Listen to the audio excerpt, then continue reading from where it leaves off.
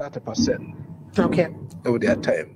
Majority do not work because the government has got no capability to make them work. All right. Thank you very much, Dr. Patrick Wakida. We'll now take our viewers.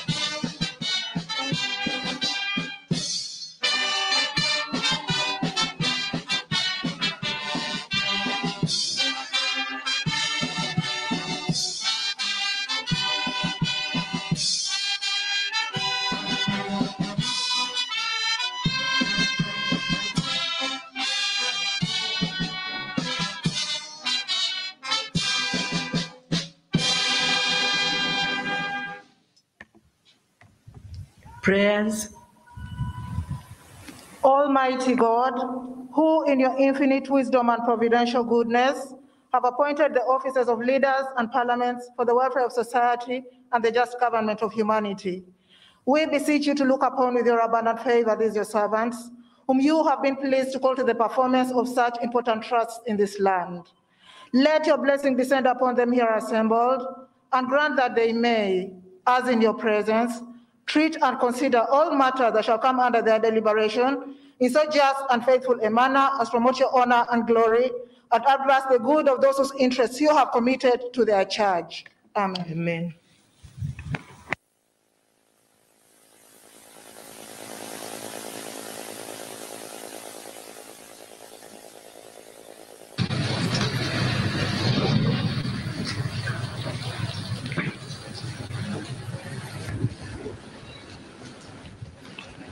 Proclamation by the Right Honourable Speaker of Parliament of Uganda.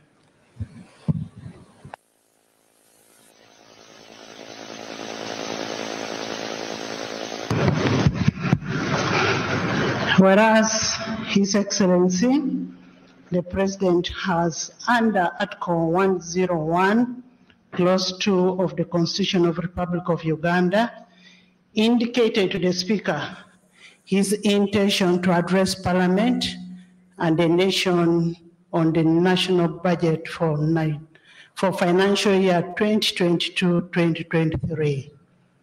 Aware that the financial year 2021-2022 will end on the 30th day of June 2022.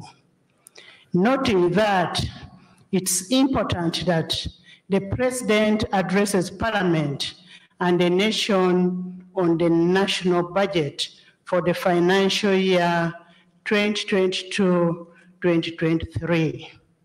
Now, therefore, in the exercise of the powers conferred upon the Speaker by Article 95, Clause 2 of the Constitution of the Republic of Uganda and Rule 17.1 of the Rules of Procedure of Parliament of Uganda, I hereby proclaim that Parliament shall sit at Kololo Independence Ground on Tuesday, 14th June 2022 at 14 hours to receive the address of His Excellency, the President, on the national budget for the financial year 2022-2023, and the Kololo Independence Ground to be the precincts of Parliament for the above-mentioned purpose, given under my hand at Parliament House,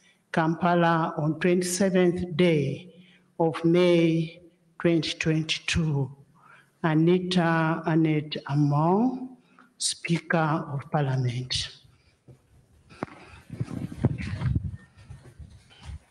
Communication from the Chair.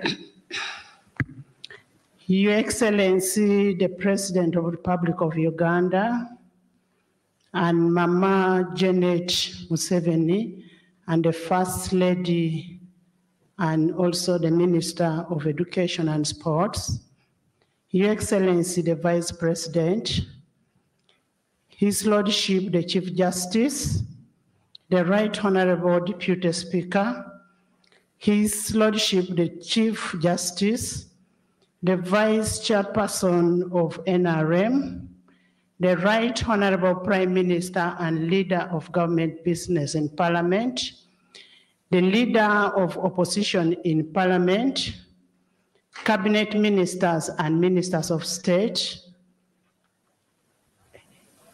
my colleagues, the Honorable Members of Parliament, Your Excellencies, the Ambassadors and High Commissioners, leaders of political parties, all public servants present, the distinguished guests, ladies and gentlemen. We welcome you to today's sitting in Parliament, whose main objective is to receive the budget speech for the financial year 2022-2023. As you may recall, when we gathered here a week ago, that was on 7th June 2022, to receive the State of Nation address, we adjourned the House to today, 14th June 2022, for a purpose of receiving this budget speech.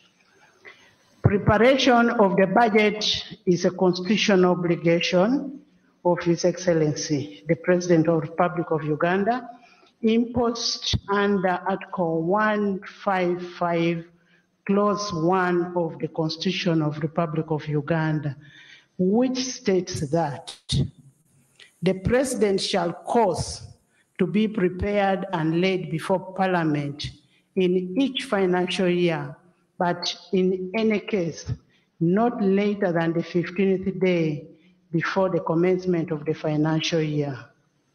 Estimates of revenue and expenditure of the government for the next financial year.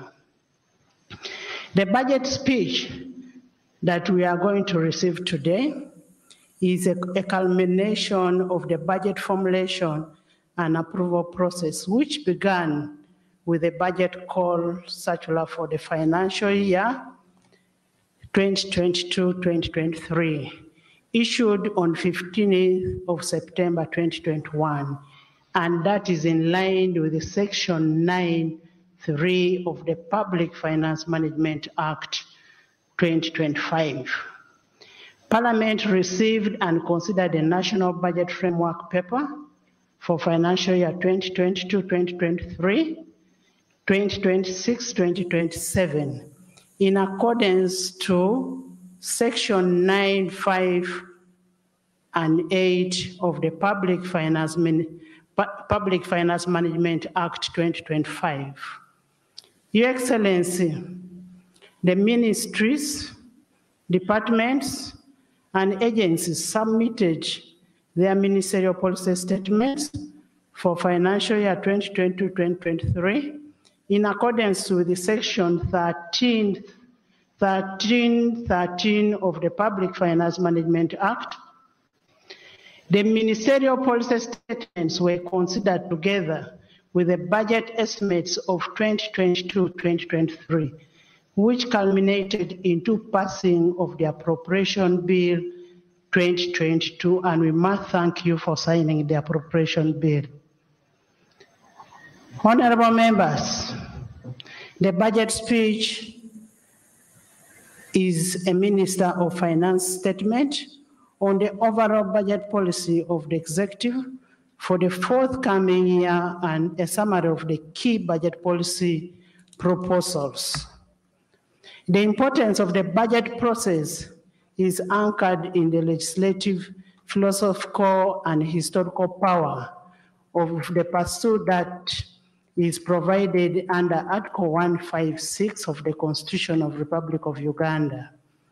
The power of appropriation denotes the constitutional mandate of the legislature to authorize the expenditure of the public money for a purpose proposed by the executive. This authority is elaborated under Chapter 9 of the Constitution, specifically Article 152 to Article 159, that are operationalized by the Public Finance Management Act 2015. Indeed, the exercise of this power is manifested in the appropriation as a mandate of Parliament. Budget implementation will commence on 1st July 2022. I urge all the eligible accounting officers to ensure that value for money in whatever expenditure is as per approved budget. I call upon all the accounting officers to be accountable for all the resources brought under their charge in line with the Article 164 of the Constitution of the Republic of Uganda.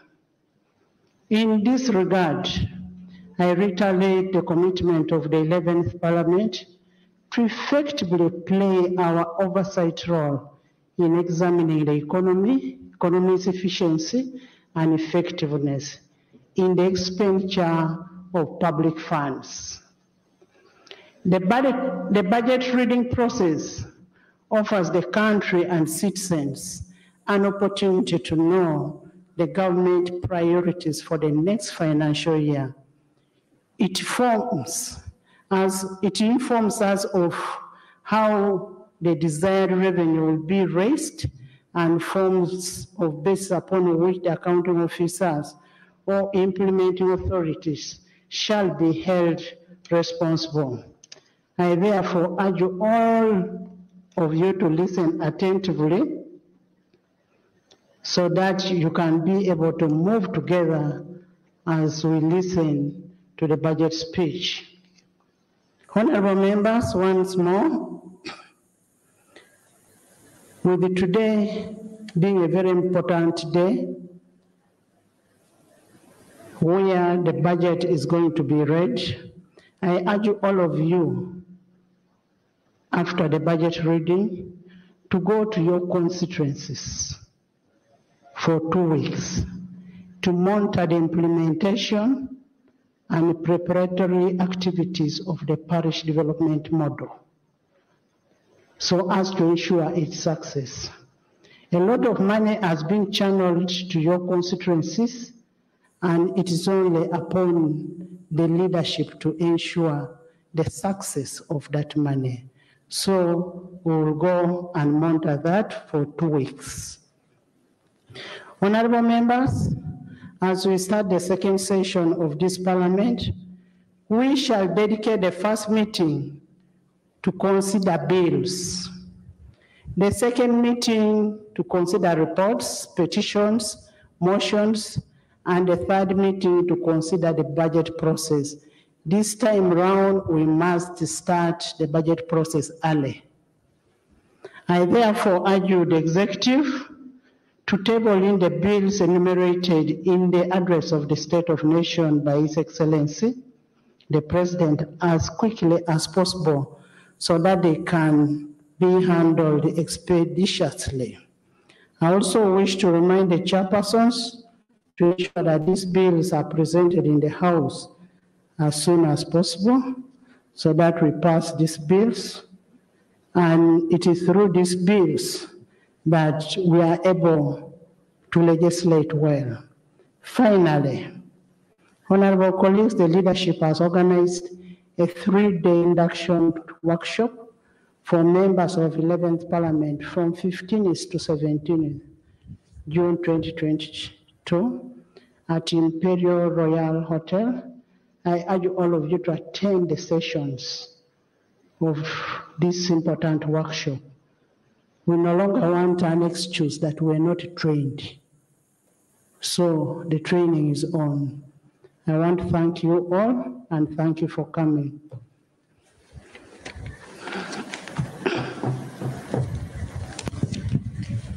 Item number 5, presentation of the budget speech. Your Excellency, it is my great pleasure to invite you or your delegate to present the budget speech. Your Excellency, please.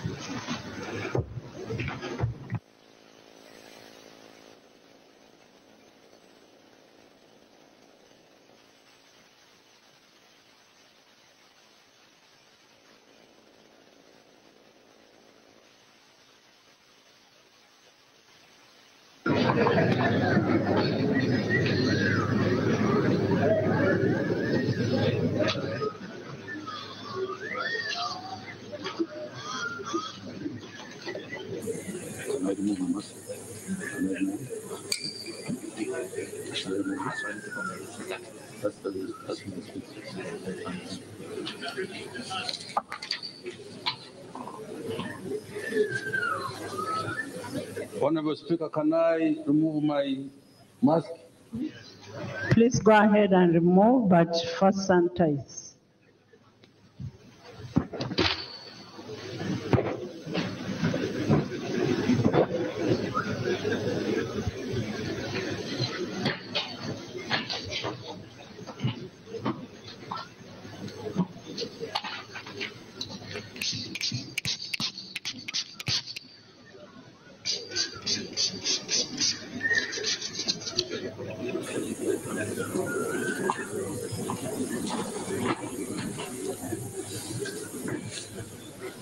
Your Excellency, the President of the Republic of Uganda, Mama, the First Lady and the Minister for Education and Sports,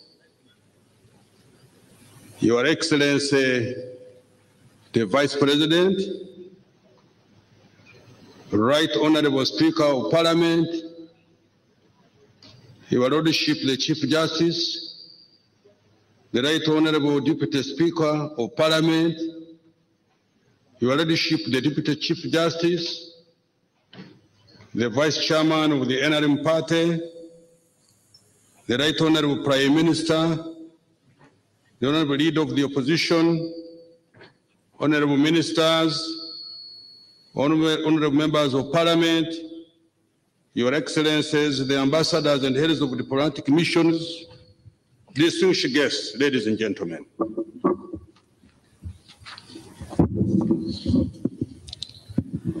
Madam Speaker, in His Excellency the President, to present to Parliament the budget for the financial 2022-2023. My statement today will highlight the budget as approved by Parliament on the 20th of May 2022. Right Honorable Speaker, on the 20th March 2022, we lost a gallant son and the Speaker of this August House, the late Right Honorable Jacobo Lokri Oranya. I beg and request that once more we observe a unit of silence in this memory.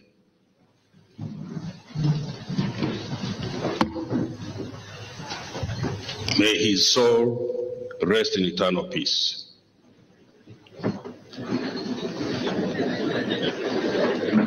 Honored Speaker, the NRM government's overriding goal is to achieve socio-economic transformation for the benefit of all Ugandans, thus improving their lives.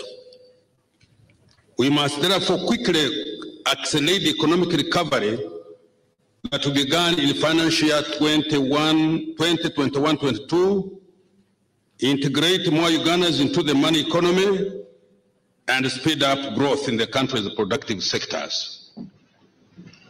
Madam Speaker, the theme of the budget for financial year 22-23 is therefore full monetization of Uganda's economy through commercial agriculture, industrialization, expanding and broadening services, digital transformation, and market access. This theme summarizes our budget strategy and a priority that I will later elaborate. The theme is in line with that of the East African community, which is accelerating economic recovery and enhancing productive sectors for improved livelihoods. Madam Speaker, to achieve Uganda's socio-economic transformation, the NRM has resolved to pursue the following goals in forthcoming year and the medium term. 1, kickstart the process of getting the households still engaged in subsistence into the money economy. 2, support businesses and the overall economy to recover from the impact of COVID-19 pandemic and restore the lost jobs and livelihoods. And 3, finally, protect households from rising prices of food, fuel, and other essential commodities using prudent economic policies. Madam Speaker, to achieve these goals, the following key strategic actions will be undertaken. 1, maintain peace, security, and stability, which jointly are the foundation of all other government, business, and household plans. 2, full implementation of the parish development model to accelerate the transition of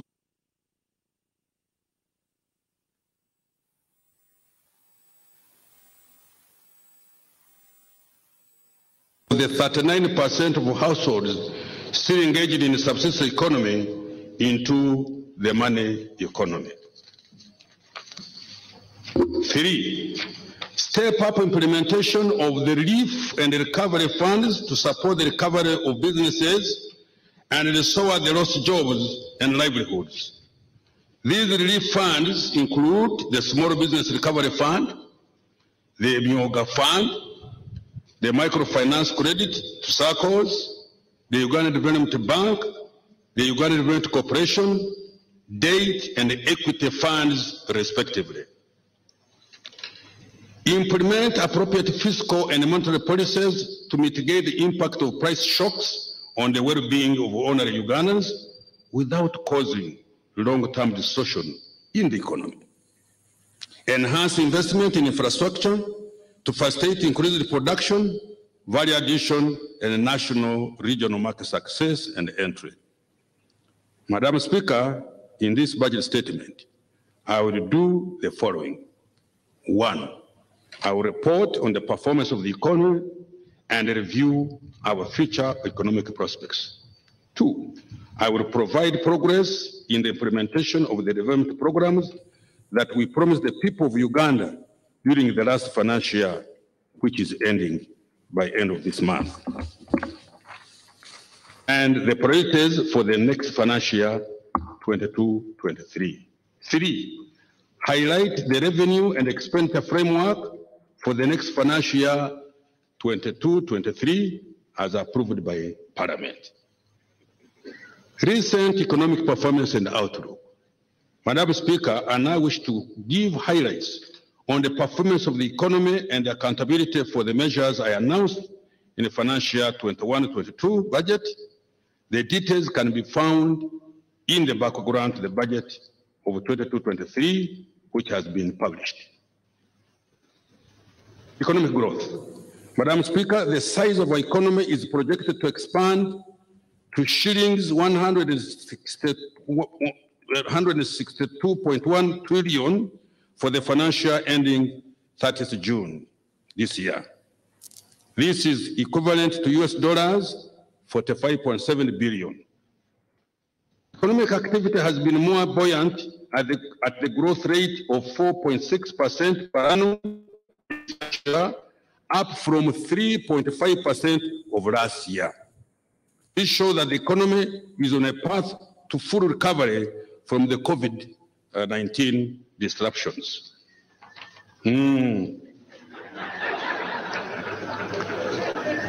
Madam Speaker, with this buoyant recovery and the resilience of the economy induced by our deliberate and prudent economic policies, Uganda's GDP per capita has increased to US dollars 1,046 in current prices, which is equivalent to Uganda shillings 3.7 million per person per year.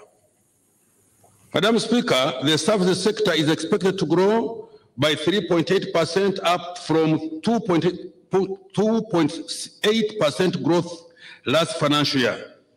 This is on an account of continued recovery in the wholesale and retail trade, education and tourism services, coupled with growth in real estate activities and ICT. The services sector is projected to contribute 41.5% to our GDP. The industrial sector is expected to grow by 5.4%, up from 3.5% growth last financial year, largely on account of recovery in manufacturing, construction activities. The industrial sector is projected to contribute 26.8% to our GDP. The agriculture sector is expected to grow by 4.3%, largely as a result of growth in food and cash crop production, livestock, as well as recovery in fishing. This is the same rate at which the agriculture sector grew last year. The sector contributed 24.1% to the total economic output. Now I turn to prices. Madam Speaker, in the second half of the financial year 21-22, however, there has been a significant increase in the prices for some of the essential commodities and services. These include laundry soap, bar soap, petrol and diesel, cooking oil, some food crops items such as wheat, sugar, potatoes, and onions. Educational services and building materials such as cement and steel have also experienced price increases.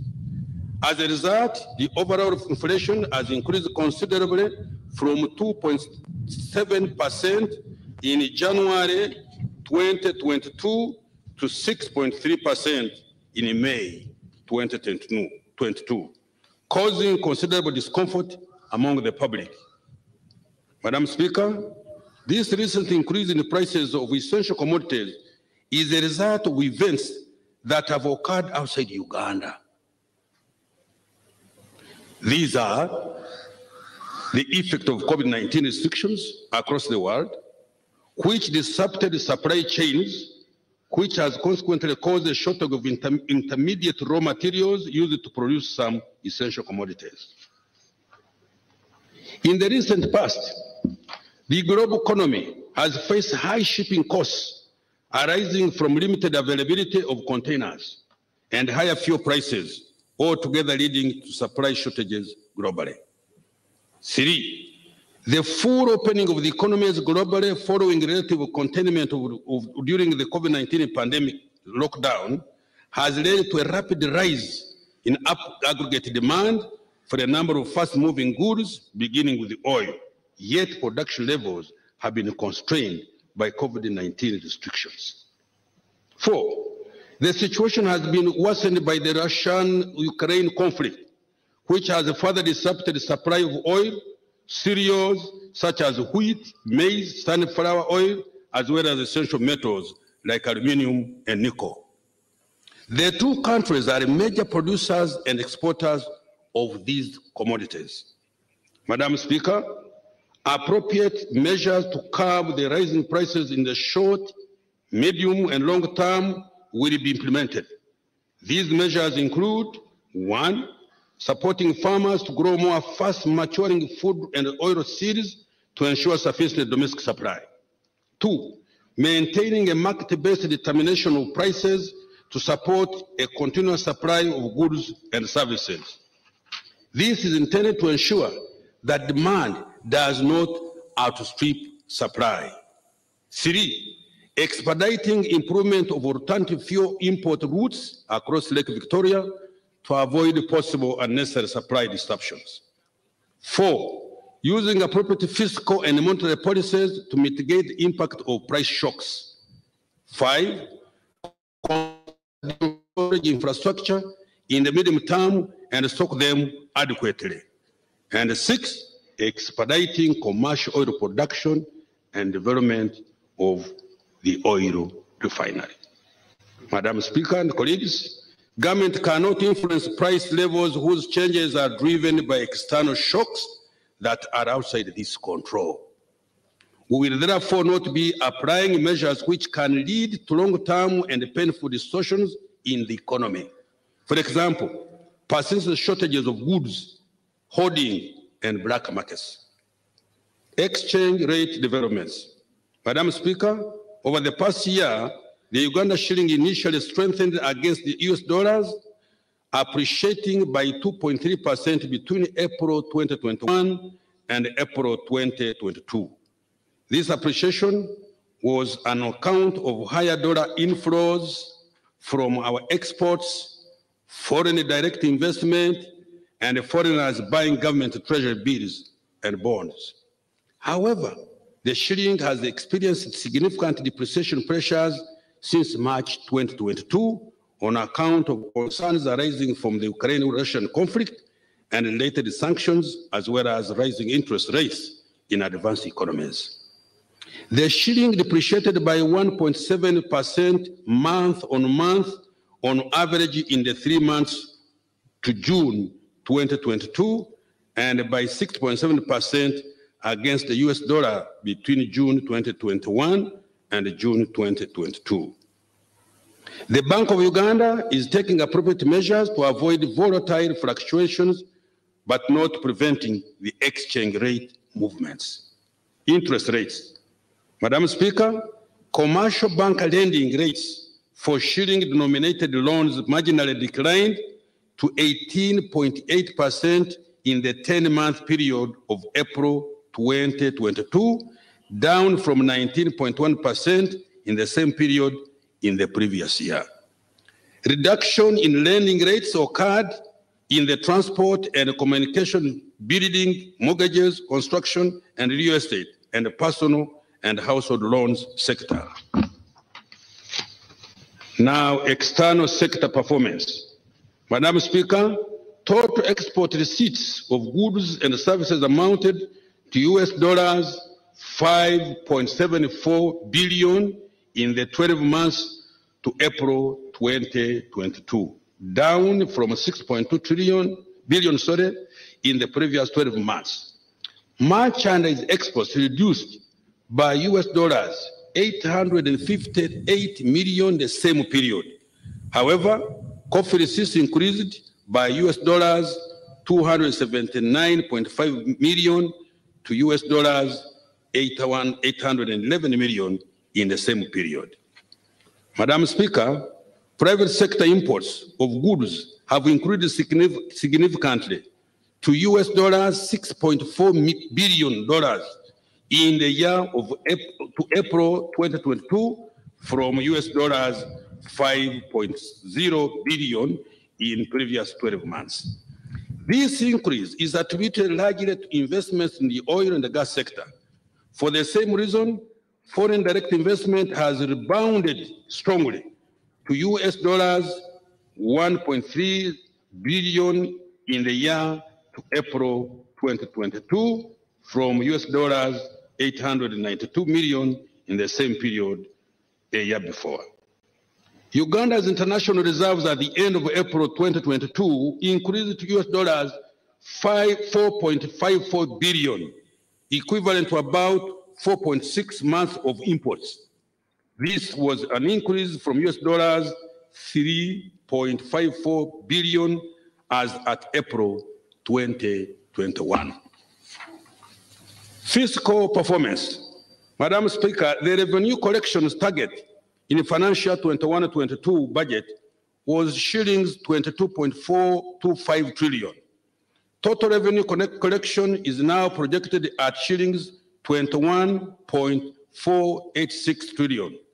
This represents a shortfall of shillings 939 billion. And I will tell you a story ahead what this effect has got on our planning. Despite this revenue shortfall, domestic revenue collection this financial year has improved compared to last year. This has been on account of improved tax administration and increased economic activity following the full reopening of the economy in January 2022. Madam Speaker, total government expenditure excluding domestic debt refinancing, external debt amortization, and appropriation aid is projected to amount to shillings 35.0727 trillion this ending financial year. This expenditure is equivalent to 21.6% of GDP. This is shillings 697 billion higher than the expenditure planned at the time of budgeting, mainly due to need to finance the health requirements associated with the impact of COVID pandemic and to address internal and regional security threats. Madam Speaker, the fiscal deficit this financial year, 21-22, is estimated at 7.3% of GDP, which is lower than 9% fiscal deficit registered in financial year 2021. Our target is to reduce this fiscal deficit to 3% in the medium term. COVID-19 mitigation measures.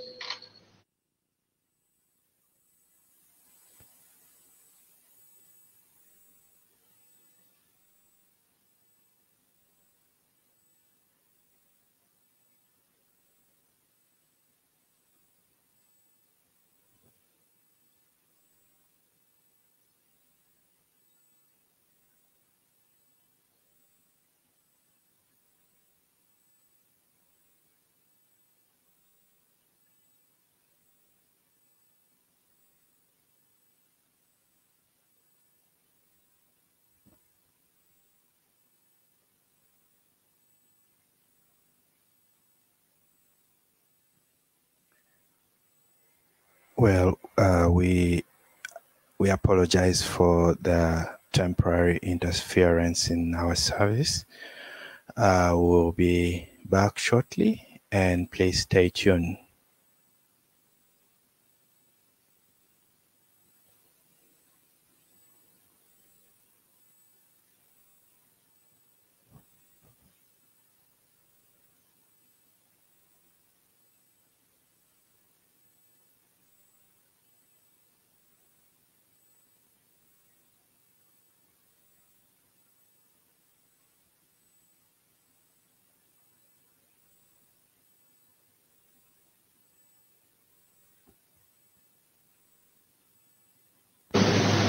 vaccines development, and innovative therapeutics such as COVID-19.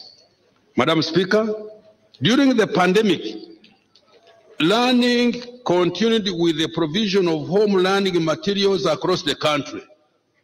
Following the full reopening of the schools, an additional 2,900 primary and secondary school teachers have been recruited and deployed to help the learners to catch up with the lost time. Restoring business activity. Madam Speaker, to support recovery of the economy, government has provided credit relief to borrowers as well as funding to micro, small, and medium enterprises and corporate large businesses. The following progress has been registered. 1. Bank of Uganda extended credit relief to enable borrowers unable to service their loans during the pandemic to restructure them. Loans totaling shillings 7.2 trillion, representing 40% of total loans, were restructured over the period. 2. Domestic arrears to private sector suppliers of goods and services to government, totaling to shillings 526 billion were cleared. In addition, court awards amounting to shillings 57 billion were also settled. 3. Microfinance Support Center was funded to support micro businesses through the Myoga Fund, 100 billion shillings, and support to SACCO, shillings 27 billion. Consequently, 6,600 SACCOs and 205,000 savings groups have been established across the country. These are operating a total of 4.1 million accounts. As a result, savings worth 63 billion as at the end of April this year among the lowest earners of this country have been realized.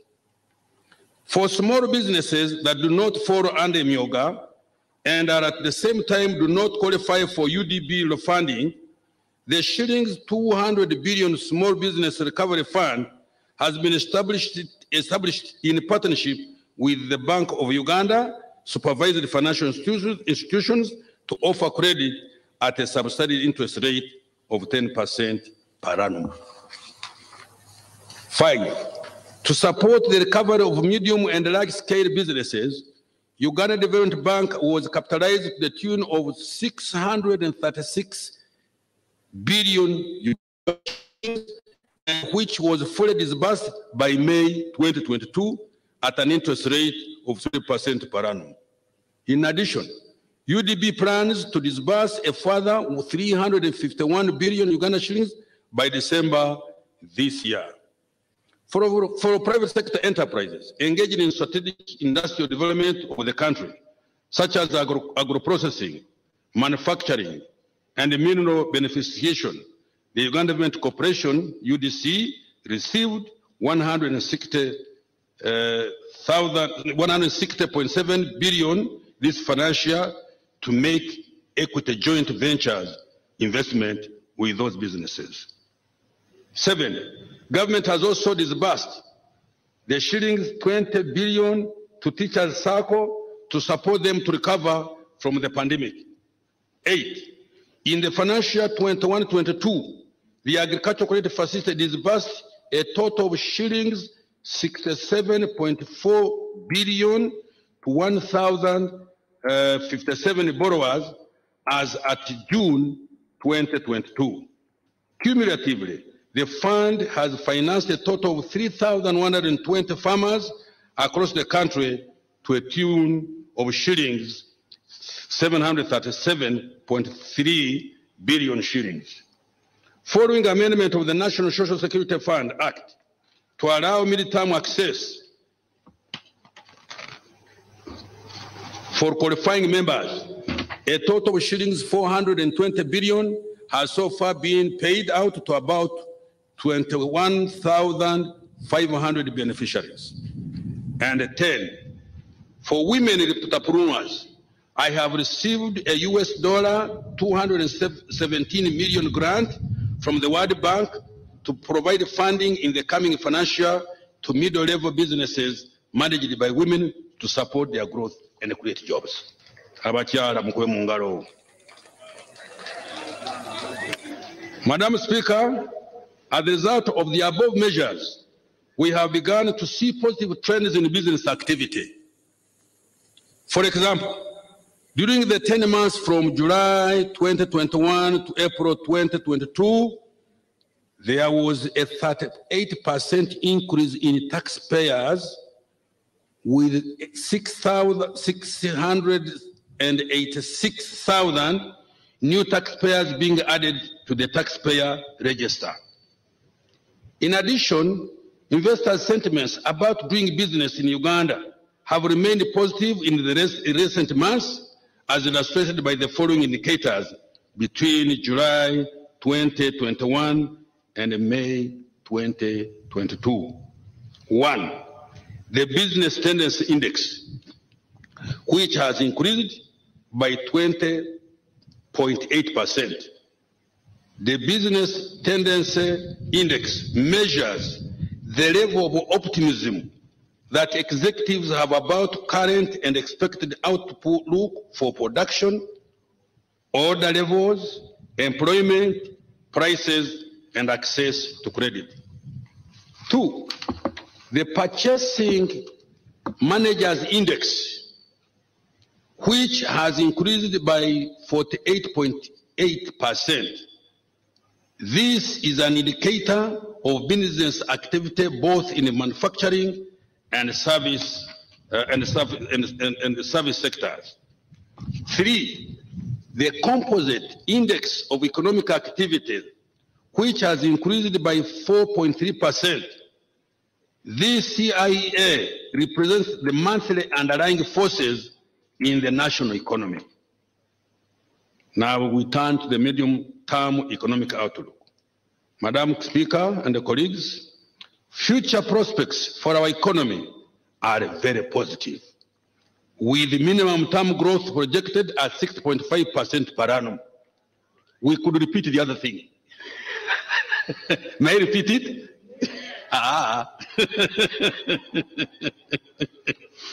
The positive economic outlook is dependent on the following. 1, the full reopening of the economy. 2, the increase in global demand for some commodities we produce and export, such as coffee, livestock, tea, and other food products.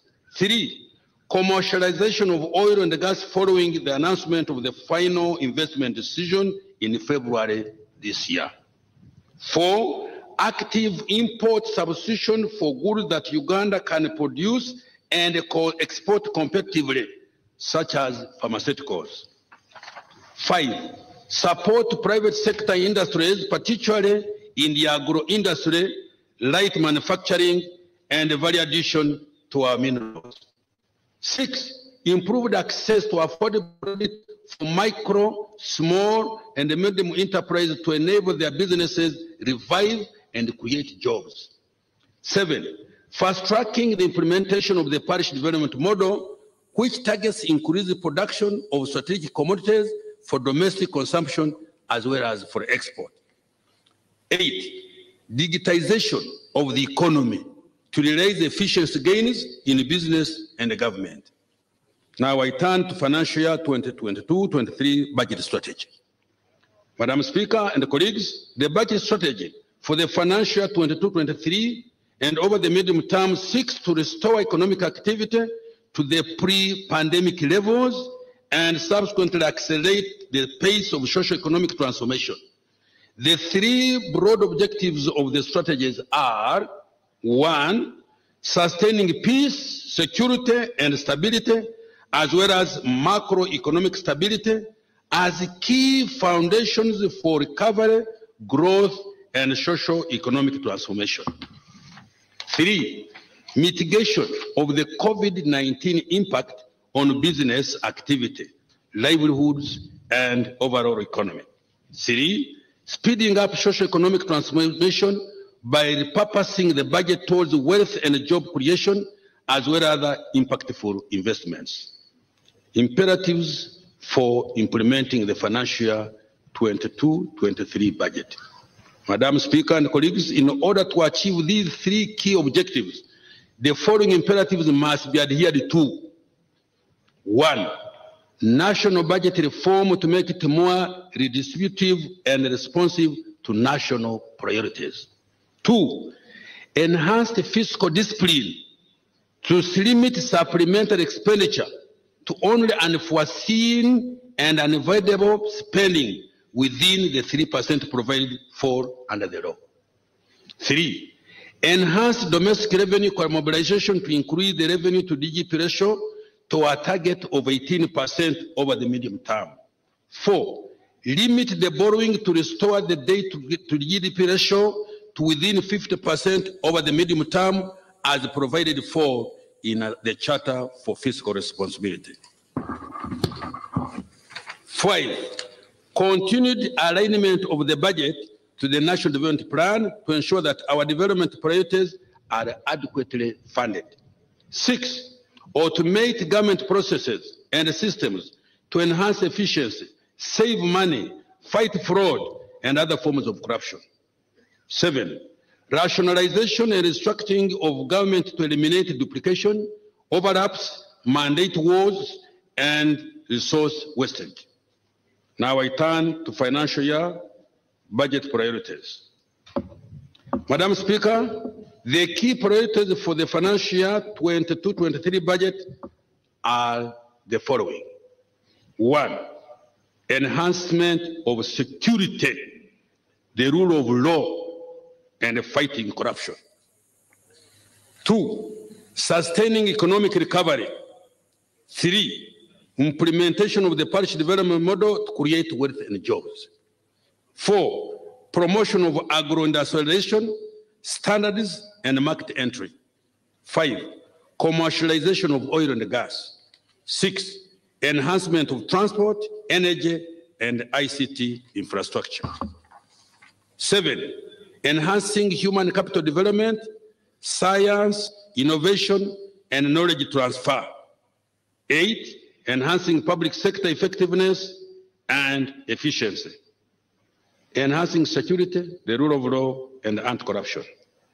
Madam Speaker, peace, security, and stability, as well as rule of law, are the bedrock of socio-economic transformation. We all know that. And thus must remain the key government priority. Peace, security, and stability. Madam Speaker, the recent surge in cattle theft and cross-border conflicts in the Karamoja sub-region have been and will continue to be addressed. I'm sure the President will make a comment on this. In a recent supplementary budget, government provided shillings 112.5 billion to facilitate the UPDF to carry out operations and the Ministry of Works and Transport to construct security roads in the Karamoja sub-region. The UPDF will also continue with the pacification of the Eastern Democratic Republic of Congo in line with the agreement with the government of the Democratic Republic of Congo. Madam Speaker, with respect to capacity and the well-being of our security forces, government, we in the medium term embark on enhancement of pay for our gallant men and women in uniform.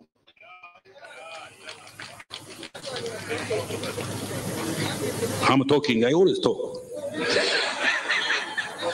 Madam Speaker, the construction of the military referral hospital in Mbuya is on schedule and within budget. Madam Speaker, in order to enhance surveillance and improve crime detection, the first phase of CCTV camera project was successfully implemented with installation of over 3,000 cameras countrywide. The second phase is now 95% complete and it targets all cities and the major highways. Madam Speaker, 3.987 trillion shillings has been provided for improvement of security and security infrastructure. Rule of law, Madam Speaker, in order to enhance the rule of law, the priority will be to improve the dispensation of justice for all. The judiciary will be supported to allow for speedy dispensation of justice and address the backlog of cases. In terms of systems that enhance the judicial process, the electronic court case management information system to improve case management is now functional in 7 court circuits within the Greater Kampala metropolitan area. Additionally, the video conferencing system is operational in several courts across the country to roll out the electronic court case management information system and video conferencing system in addition to 10 courts will also commence next financial year. Madam Speaker, administration of justice will be strengthened with the recruitment of more judicial officers, the establishment of 2 regional courts of appeal in Gulu and Mbarara, and 2 high court circuits in Luwero and Soroti. In addition, 3 chief magistrates courts in Albeton, Yande, Budaka, and 4 grade 1 magistrate courts in Karenga, Patongo, Abim, Kyankwanzi Dukes will also be established. Madam Speaker, in order to further improve the delivery of justice, the construction of the Supreme Court and Court of Appeal building will be completed soon. In addition, the Chief Magistrate buildings in Hoima, Ruero, Masindi districts, among others, were rehabilitated during the ending financial year. Madam Speaker, over 78% of the population can now access a frontline service point within a 5 radius. District coverage of justice frontline service points has increased from 61.5% in 2017 to 74% in 2021. Anti-corruption. Madam Speaker, we continue to make progress in the fight against corruption. There was increased declaration of income, assets, and liabilities by leaders from 25,000 to 400,000 in 2021, with increase in the scope of public servants who are required to declare income, assets, and liabilities. This financial year, 3 billion has been recovered from corrupt leaders and public servants and deposited with the consolidated fund. We need more. Madam Speaker, to enhance the rule of law and to step up the fight against corruption, I have provided shillings 381.6 billion to the judiciary, shillings 95.0 billion for the Directorate of Public Prosecution, shillings 876.4 billion for the Uganda Police, and shillings 308.7 billion for the Uganda Prison Service. I have also allocated 79.4 billion for the Inspectorate of Government. Implementation of the parish development model. Madam Speaker and colleagues, in order to integrate the 5.5 million households currently working in the subsistence economy into the share fully. Madam Speaker, in the financial ending June 2022, 234 billion was provided for implementation of the PDM. More efforts have been focused on preparatory activities to prepare for full implementation of the model.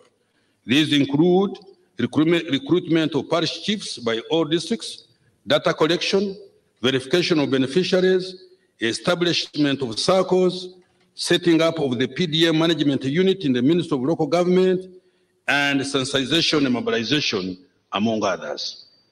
Madam Speaker, next financial year, I provided a total of 1,000,000,059 Uganda shillings for full implementation of the model.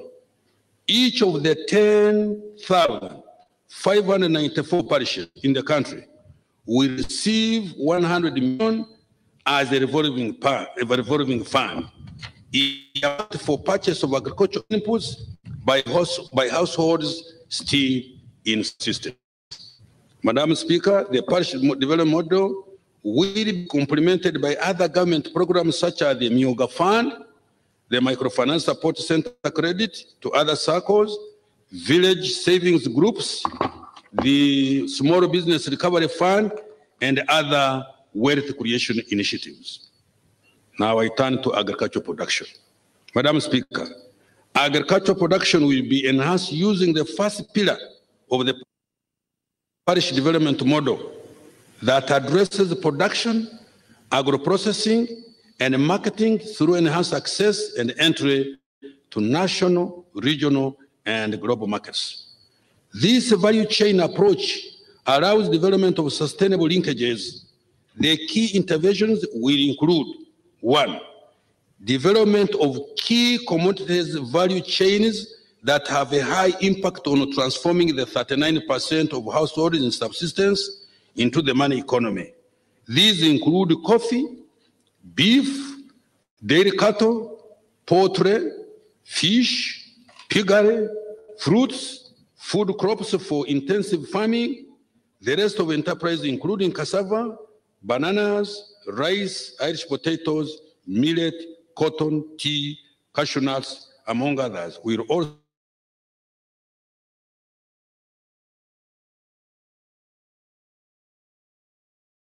providing community and individual on-farm water for production to minimize reliance on rain-fed agriculture and ensuring sustained agricultural production.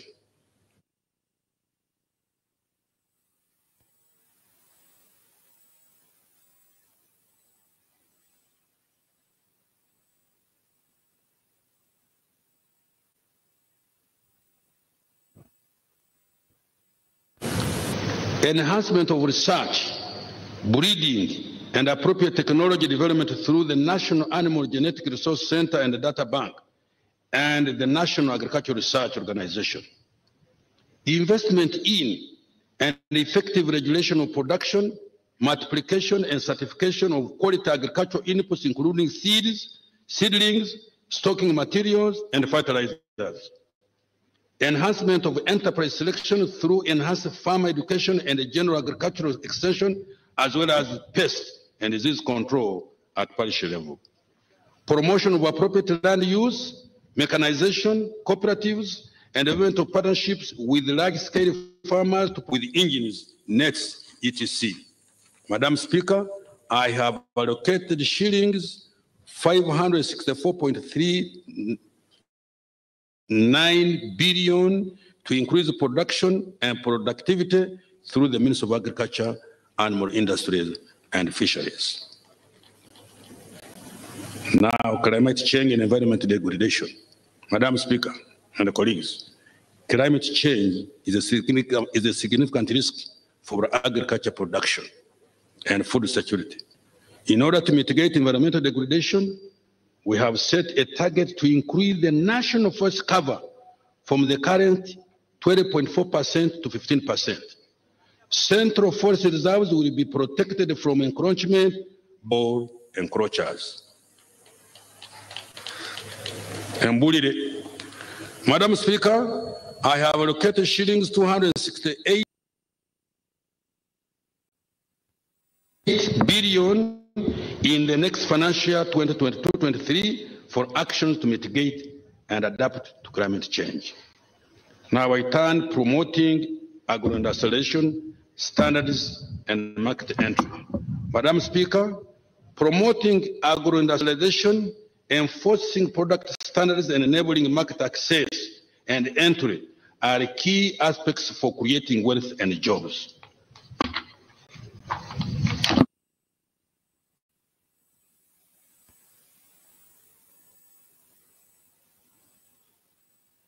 Within the 18 zones of this country. 2, enhancing the use of warehouse receipt system to improve commodity storage, reduce post-harvest losses, improve value chain management, and increase income to farmers. 3, providing funds for private sector investment in key commodity agro-processing value chains through soft and patient debt from UDD and equity from UDC. 4, strengthening of standards for quality assurance to improve access to markets. 5, establishing a system for issuance and management of internationally recognized product barcodes, branding, packaging, and labeling of Uganda and entry to regional and international markets. 7, establishing fully serviced industrial parks. 8, promoting investment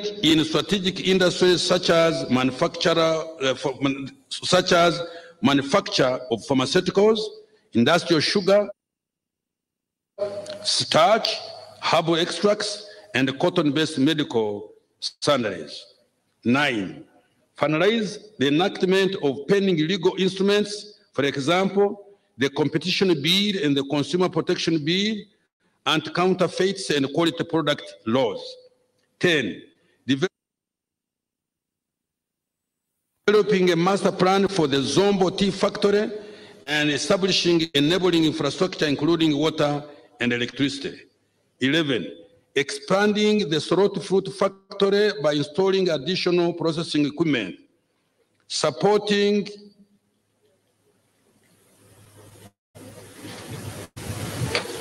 there is also a factory in a place called Kakoge, which is handling Soroti fruit, which is handling mangoes, pineapples, and I visited it last Friday. That also will definitely help. 12, supporting a settlement of 200 aggregation and the collective marketing societies with cleaning, drying, grading, and processing equipment. I have allocated 1.449 trillion to promote agro-industrialization standards and market entry. Supporting economic recovery and commercial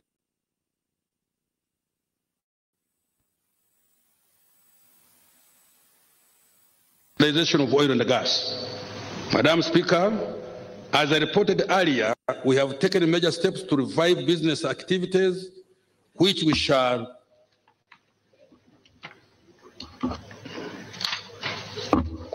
continue to do in the medium and in the following sectors. Tourism.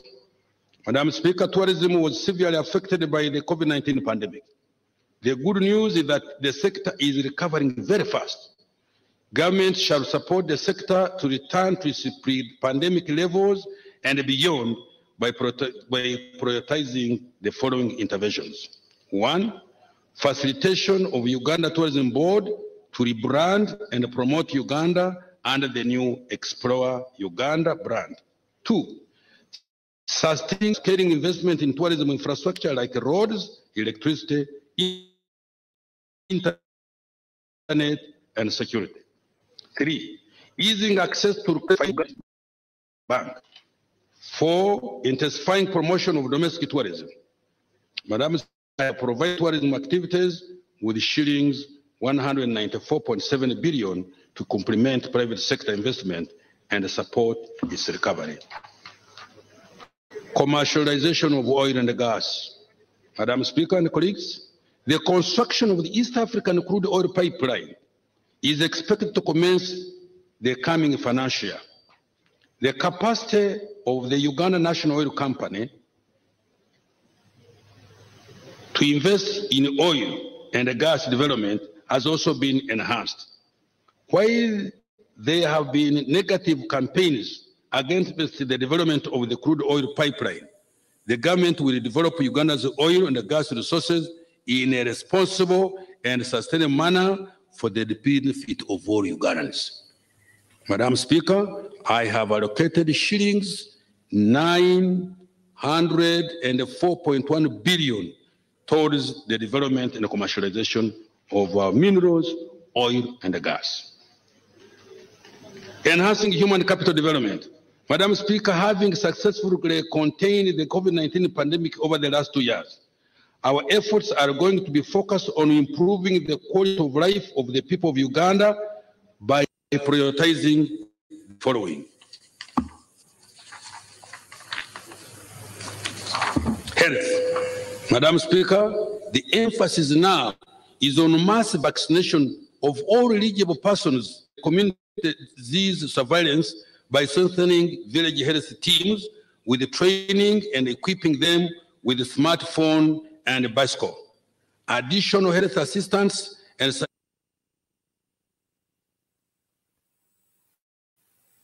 surveillance officers will be recruited to support the VHTs. Madam Speaker, the of health infrastructure nationwide will continue The rehabilitation and expansion of the following general hospitals will be undertaken: Itojo, Kabo, Kambuga, Masindi, Kanungu, Kapchorwa, Bugiri, and Amdat. In addition, 43 health centers, 2 will be upgraded to health center 3s, and 17 new health center 3s will be built in sub-counties without health facilities of such health facilities. 75 staff houses will also be built in the Karamoja region. Madam Speaker, next financial year, the Minister of Health will start implementing the Uganda COVID-19 Emergency Response and Preparedness Project, supported by a grant from the World Bank amounting to $100.3 million, which is equivalent to 667.1 billion Uganda shillings. This grant will finance the rapid detection, prevention, and quick responses to threats posed by the COVID-19 pandemic. It will also finance the strengthening of national systems for public health preparedness. Madam Speaker and colleagues, the construction and equipping of a modern health facility will commence in the coming financial year to be located in Naguru. This $70 million facility will be funded by the Arab Bank for Economic Development in Africa, BADEA, the Saudi Fund for Development, SDF, and the OPEC Fund for International Development, OPEC Fund. Madam Speaker, I have allocated a total of 3.722 trillion for healthcare delivery in financial year 22-23. Now I go to water. Madam Speaker, national safe water coverage now stands at 69.8%, with the coverage in rural areas at 68% and 71.6% in the urban areas. Our target is to increase safe water coverage to 81% over the medium term. Madam Speaker, during financial year 2022, the following major water projects were implemented. 1, 5 medium-scale irrigation schemes in Ngenge, that is in Kwen district, Ruwenga-Aju in Kabarole district, Tochi in Oyam district, Mubukutu in Kasese district, and Doho 2 in Butaleja district.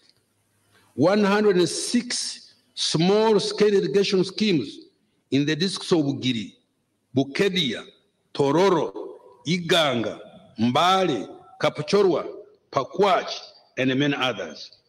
3, substantial completion of Katosi water treatment plant, which will produce 160 million liters of water per day. 4, upgrading of Kapeka water supply system to 5 million liters per day, double the current capacity. 5, rehabilitation and expansion of the Sembabule water supply project. This plant is now able to produce 30 million liters per day. Madam Speaker, the following water projects which are ongoing will continue to be implemented. 1, construction of 80-kilometer water supply infrastructure from River Nile to serve 484,000 people in Acholi and Lango sub-region. 2, constructing water infrastructure from River Kagera to serve an additional 75,000 people in Isingiro, Mbarara, and Masaka sub-regions. The Wakiso Wastewater and Sanitation Project, that's number 3. Number 4, the rehabilitation and expansion of Mbale Water Supply Scheme. Number 5, construction of wastewater treatment plant targeting Kirudu Hospital. Madam Speaker, I have allocated shillings 1.027 trillion towards the water and environmental sub-program. Now I turn to education. Madam Speaker, education is a key opportunity equalizer for human beings. During the COVID-19 induced lockdown period, many teachers abandoned the profession and classrooms got dilapidated in several institutions. But now efforts have started to revamp the education sector. Priority will be put on improving the quality of education to enhance learning outcomes. The following will be undertaken. 1, staffing gaps will be filled in primary and secondary schools. 2, training of teachers and instructors on the new abridged curriculum will continue, and the lower secondary curriculum will be rolled out. 3, continuous assessment will be fully rolled out. 4, inspect across all learning institutions will be strengthened using teacher education and learning assessment system. 5, operationalization of the Moroto Constituent College of Agriculture, Mountains of the Moon, Busoga University will take effect. Consultation to operationalize Bunyoro University will commence next financial year 23-24. 6, construction and equipping of 2 unit laboratories in 21 secondary schools currently without any, in line with the science, technology, engineering, and maths policy. And 7, the construction, upgrading, and equipping of vocational education centers of excellence in Bushenyi, Lira, Ergon Technical Institution will be completed. Madam Speaker, I have requested, we are developing 3 prospective COVID-19 vaccines which are undergoing in animal trials. Human trials will commence next financial year. In addition, clinical trials for COVID-19 treatment for viral diseases are also ongoing. Next financial year, research into medicine development will be expanded to cancer, diabetes, sickle cell anemia, and malaria. Madam Speaker, in September this year, Uganda will launch into the lower Earth orbit its first ever satellite from the International Space Station in collaboration with the USA National Aeronautics and Space Administration, NASA. A ground station at Impoma, Mukono, will receive data from the satellite. The data from this satellite will be used for meteorological, environmental monitoring, urban planning, mineral exploration, and disaster management, among others. Madam Speaker, I have allocated shillings 274.4 billion towards advancing innovation and technological development in this country. Enhancing transport and the power infrastructure. Madam Speaker, the following achievements have been recorded in transport infrastructure development. 1, construction and upgrading of 20 national roads covering a total distance of 1,437 kilometers has been done. 2, the rehabilitation has commenced on 160 kilometers of Tororo-Gulu meter gauge railway and 265 kilometers of Tororo-Namamve railway line section. The procurement of locomotives is ongoing. 3, continuation with the compensation and acquisition of right-of-way for the Kampala-Malaba standard gauge railway will continue. 4, the rehabilitation of the Entebbe International Airport stands at 75% completion, and the Kabale International Airport is at 72%. 5, maintenance of 5,200 kilometers of paved and 15,350 kilometers of unpaved national and city roads, and 21,631 kilometers of unpaved local government and community roads has been undertaken. Madam Speaker, next financial, the following interventions in transport infrastructure will be implemented. 1, construction of 400 kilometers equivalent of roads to bitumen standards, rehabilitation, construction of 200 kilometers equivalent, and construction of 30 bridges on the national roads network. 2, rehabilitation of 922 kilometers of district roads and 126 kilometers of local government roads. 3, we shall continue with the development of the Bukasa Inland Port. 4, we shall commence Uganda Airlines flights to London and China. Madam Speaker, I have allocated shillings 4.3 trillion next financial year for the transport infrastructure development and maintenance. Power infrastructure, Madam Speaker. National electricity access today stands at 57% shame-free, of which 19% is on the main national grid and 38% is off-grid, including solar power. Uganda's total electricity generation capacity has increased from 1,269 megawatts in financial year 2019-20 to 1,347 megawatts in financial year 21-22 on account of the completion of 42 megawatt actual one, the 21 megawatt Nyamagasani, and the 15.5 megawatt Sugar Corporation of Uganda plants.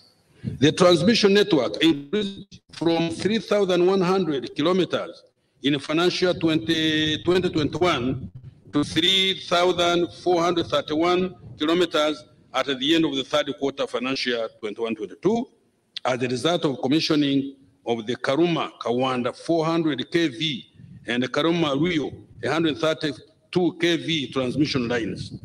The Ruzira substation was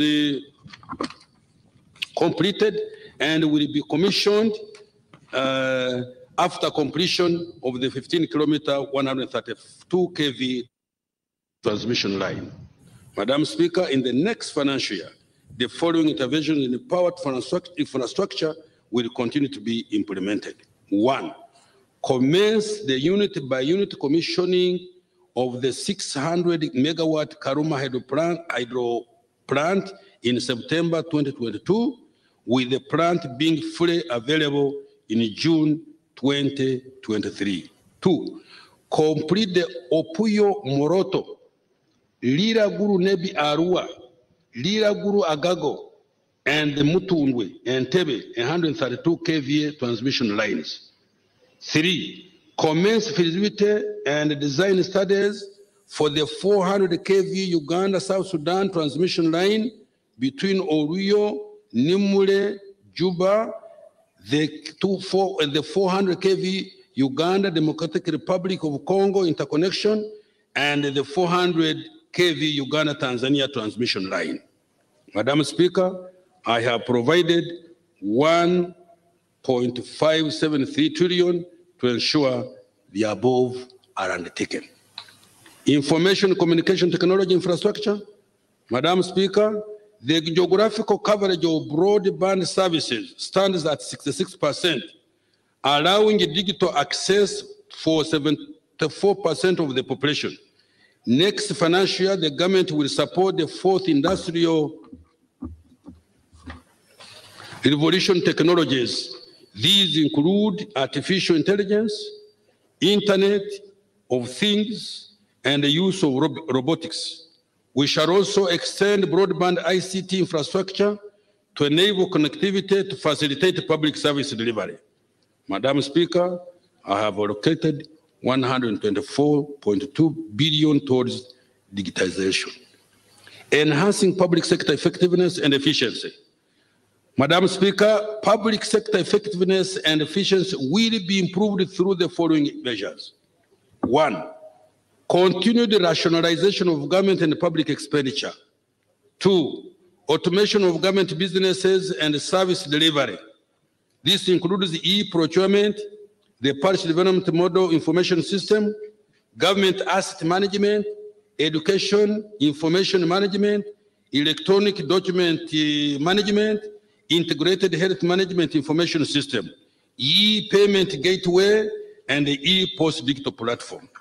We shall also, 3, we shall also embark on decongesting the Citizenship and Immigration Office in Kampala by establishing centers in the Kampala Capital City divisions, commencing with the Nakawa division.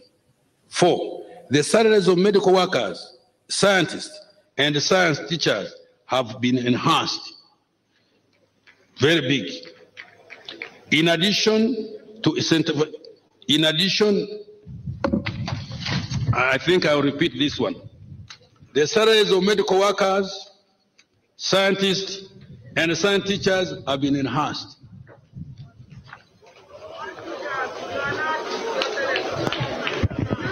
To a figure which is about 900.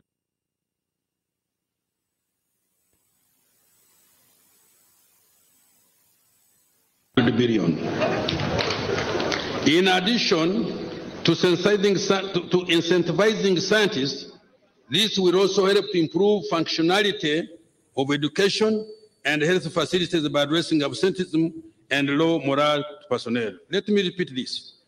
In addition to incentivizing scientists, this will also help to improve functionality of education and health facilities by addressing absenteeism and low morale of personnel. Madam Speaker, to enhance the decentralization policy, a total of shillings 5.1 trillion has been provided as this directive financing to local governments. Fiscal framework and the financing strategy for financial year 22-23. Madam Speaker, the financial year 22-23 budget priorities I have just elaborated will be financed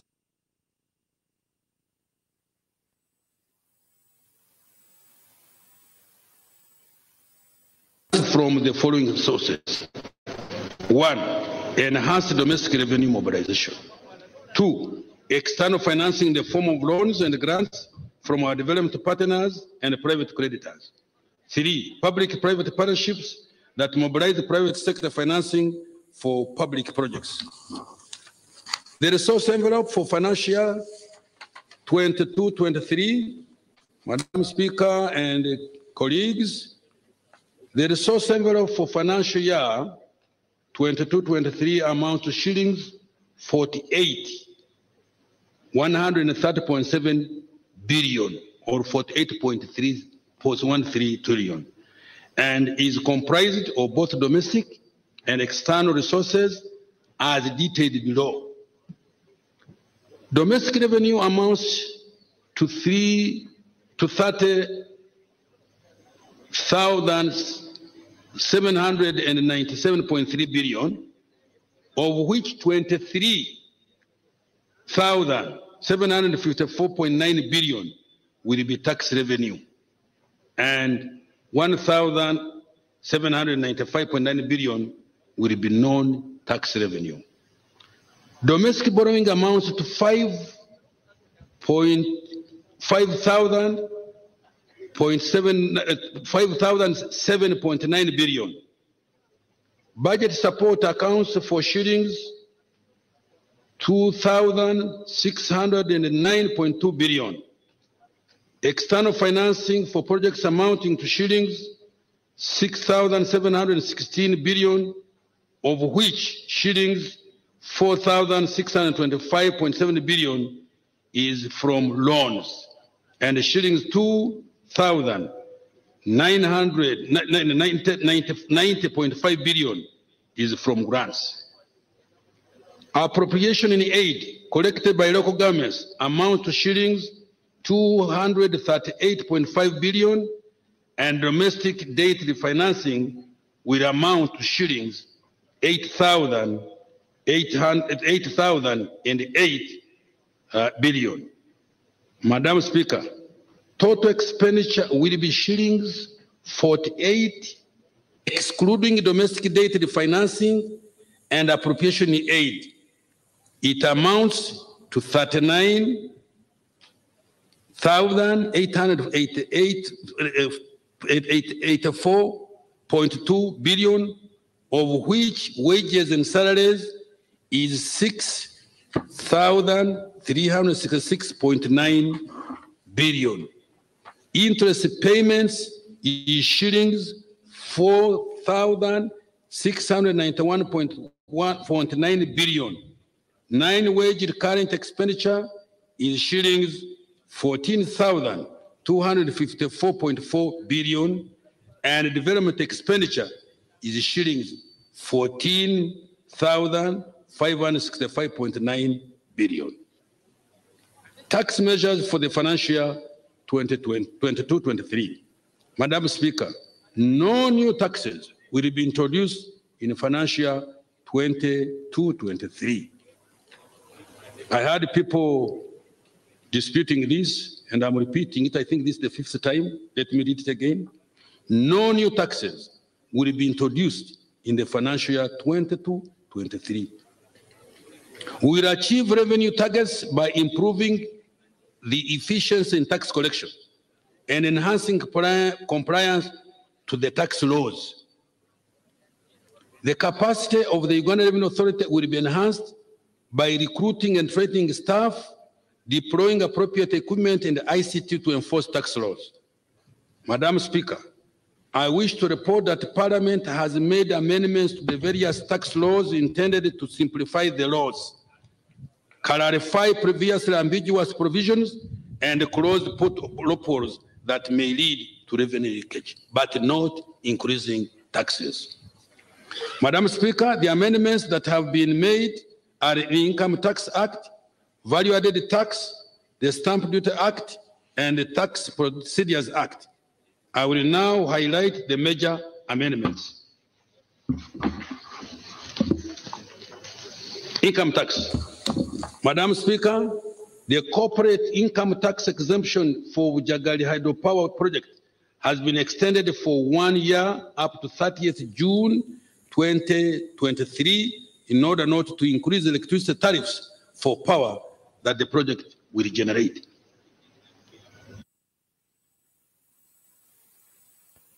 Madam Speaker, the Income Tax Act has been amended to streamline the rental income tax regime for individuals and non-individuals as follows. 1. Introduce a zero rental income tax rate for individuals that earn annual rental income not exceeding 2,820,000 shillings and a rate of 20% of rental income exceeding that amount. 2. For rental business, introduce a 30% rental income tax rate on rental income with expenses capped to 50% for each year of income. In addition, any excess expenses shall not be carried forward to a subsequent year of income. Value-added tax. Madam Speaker, under the Value-Added Tax Act, the following amendments have been made. Exempted the supply of oxygen cylinders or oxygen for medical use to reduce the cost of the supply of oxygen for medical use. 2, exempted the supply of assistive devices for persons with disabilities to reduce the cost of equipment used by persons with disabilities. 3, exempted the supply of airport user services charged by the Civil Aviation Authority to reduce the cost of transiting through Entebbe Airport. 4, to allow for cash basis accounting for suppliers who supply goods and services to the government to facilitate them to hedge against the risk of interest and penalties arising from delayed payments by government.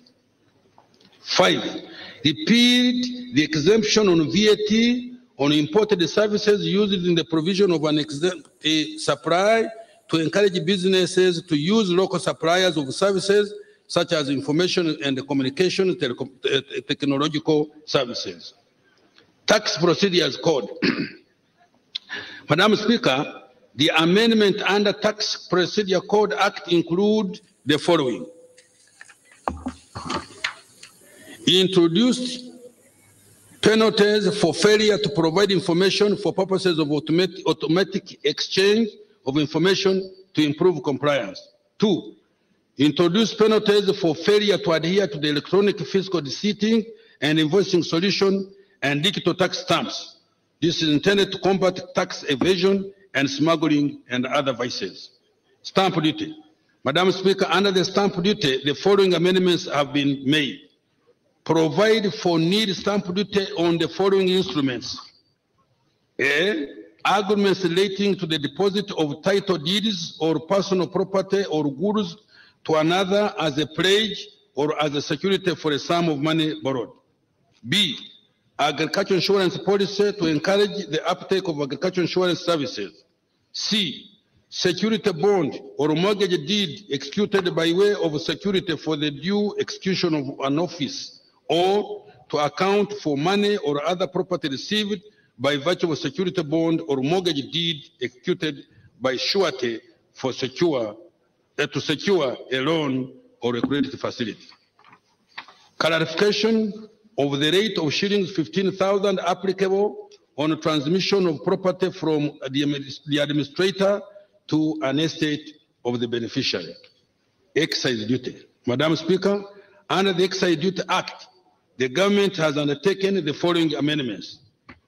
1. Clarification of beneficiary compliance. 2. Reduce excise duty applicable on opaque beer and fermented beverages made from locally sourced raw materials to 20% or 150 shillings per liter, whichever is higher. This is intended to promote value addition and the use of locally sourced raw materials. The mid-term financing strategy. Madam Speaker, the financing of the budget will be generated from implementation of the following revenue and public debt measures. Domestic revenue mobilization. Madam Speaker, the objective of government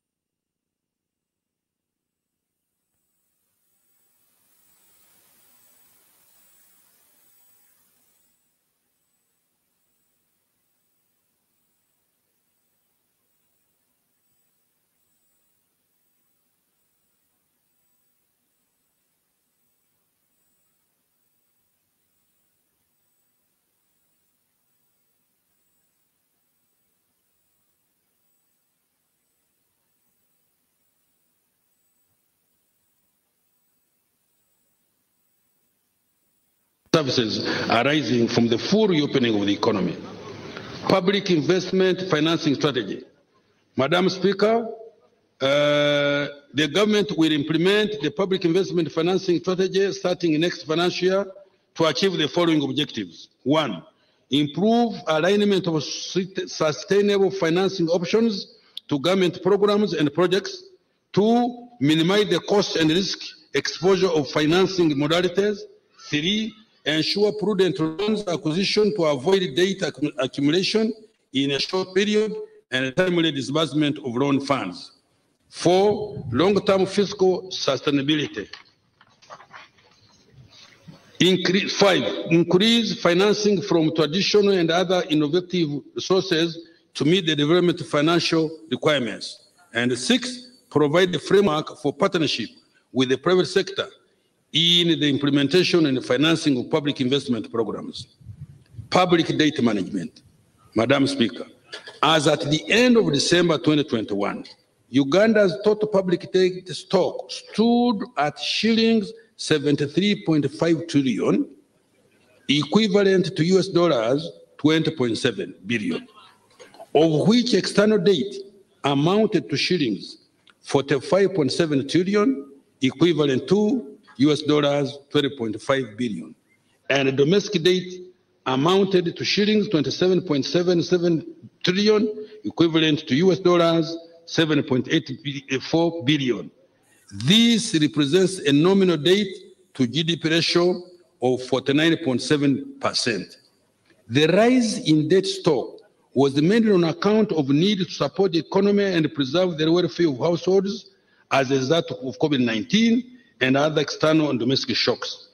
Debt was also used to finance the shortfalls in domestic revenue. Madam Speaker, the government is implementing the following measures to ensure long-term public debt sustainability. 1. Reduce the level of domestic borrowing over the medium term to an average of 2.2% of GDP per year. This ratio will be reduced further to a policy target of 1.0% of GDP over the long term. 2. Implement the public investment financing strategy. This strategy will ensure alignment of suitable financing modalities with the nature of government programs and projects. 3. Implement the financial year 22-23 borrowing strategy, which is consistent with our medium-term debt management strategy to avoid risks associated with unsustainable debt. 4. Borrow largely on favorable terms and for projects that enhance productivity of the economy. 5. Sequencing new projects in a manner that makes the government service its debt obligations without the risk of default. This means the government will only mobilize debt financing for ready projects and will cancel projects with poor performance. I will repeat this. This means the government will only mobilize debt financing for ready projects and will cancel projects with poor performance. 6, increase domestic revenue by implementing the domestic revenue mobilization strategy. Now, conclusion. Madam Speaker and colleagues, the budget for the next financial year presents a set of strategic choices and the government's commitment to stimulate economic recovery, enhance productivity and competitiveness of enterprises, and most importantly, wealth creation and jobs for the ordinary Ugandans. Substantial resources have been earmarked for the implementation of the parish development model. This model will be a vehicle of socio-economic transformation at the parish level and the monetization of Uganda's economy. Successful implementation of the parish development model ushers in a mass socio-economic transformation movement in our society with better sustained outcomes. I therefore urge all leaders and Ugandans to ensure that these resources are effectively used to bring about the desired change. I repeat this. I therefore urge all the leaders at whatever level and whatever sector and Ugandans to ensure that these resources are effectively used to bring about the desired change. It will really be a very big shame to hear that this money we are sending down for the parish development model, some money has gone cham. Very shameful. Please, this is our country. We should stand firm. There's nobody who is going to come to help you when we cannot help ourselves. When we get resources, let those resources go for the purpose for which they have been given.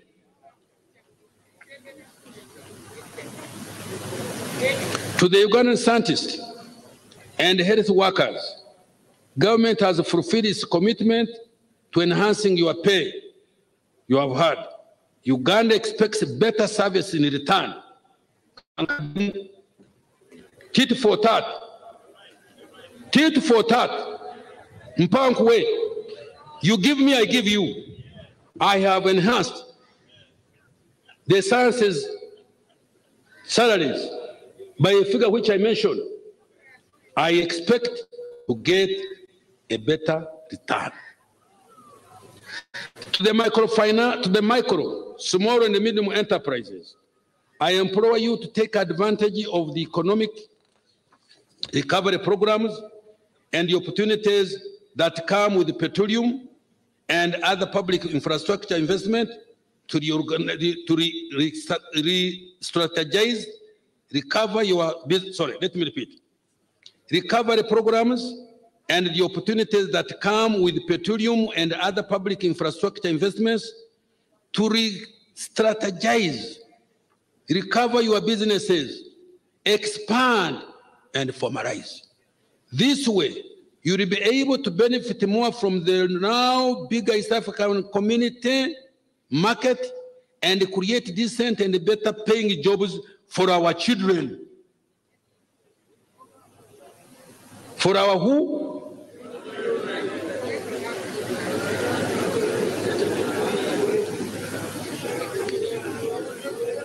For the women entrepreneurs, the grant from the World Bank will support the growth of your enterprises, create better paying jobs and enable you to exploit the opportunities in the economy to enhance your incomes. Habakyala. Nzendese.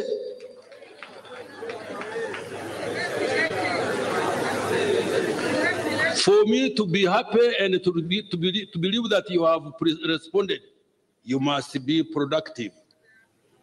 You must be productive, more wealth, and more bigger business, both internally and externally, and you give me taxes so that I don't have to go to borrow and be abused as an old man, that what have you come here, go back to Uganda.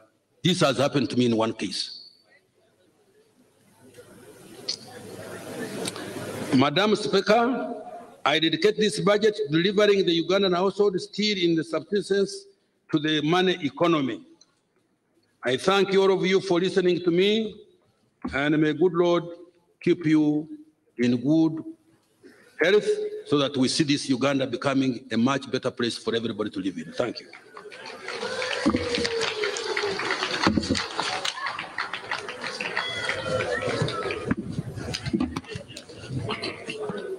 Thank you so much, Honorable Minister of Finance.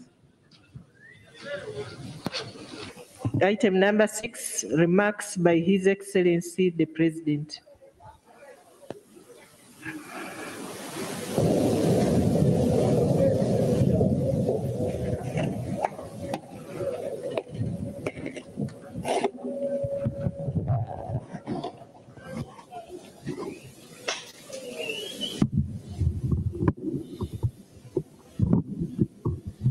Her Excellency the Vice President, the Right Honorable Speaker, His Lordship the Chief Justice, all the other leaders, and honorable members of Parliament. You have heard the speech by the Minister. It is clear enough. I just want to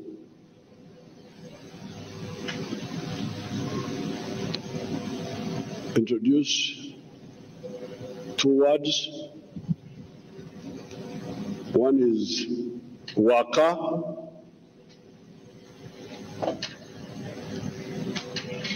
and those who speak our children know that waka, wake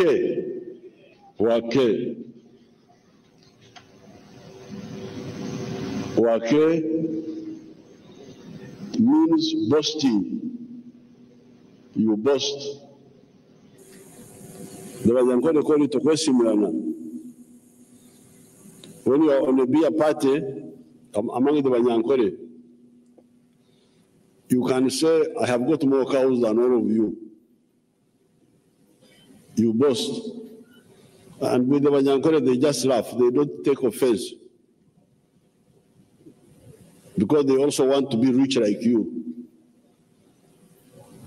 But I'm told that among the Achoris, they may spear you. That if you are okay, they may spear you. But since I'm a bit far from Uganda and Wake here,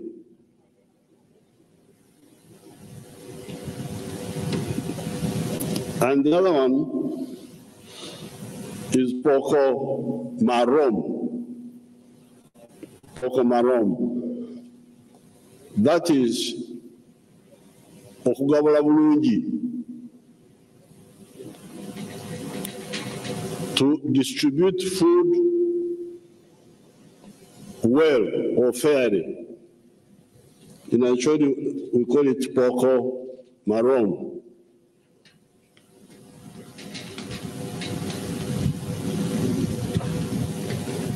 In 2005 and 6,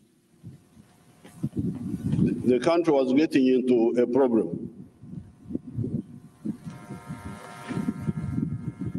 Our people in finance, without consultation, had agreed with the donors that all the government revenue should go for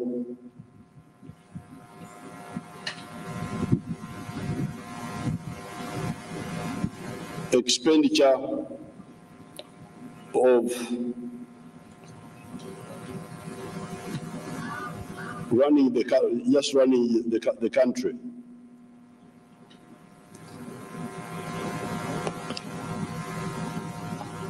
Salaries and so on.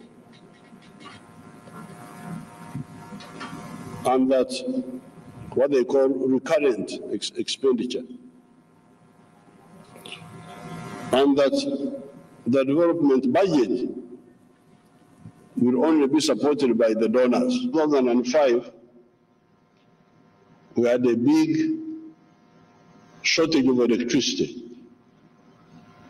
That's when load shedding started.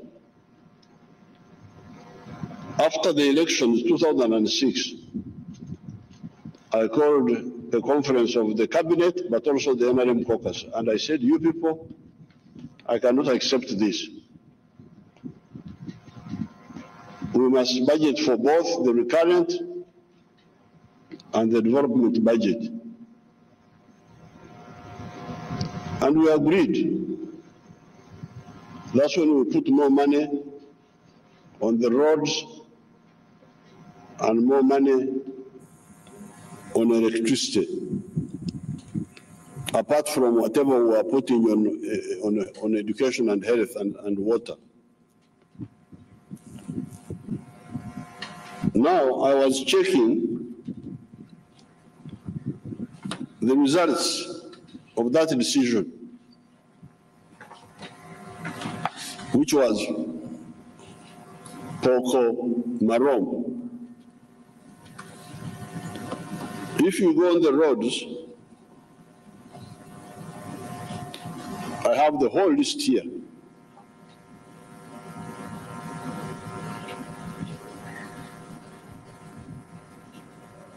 After Swam, there was government funding there, together with some other funds. Bulima Kaboya,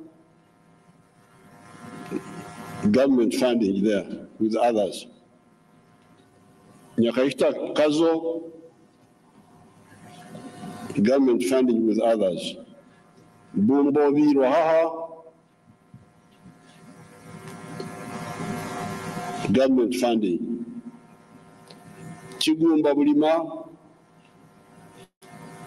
government funding.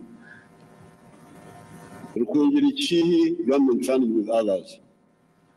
Masaka Mukakata, government funding with others.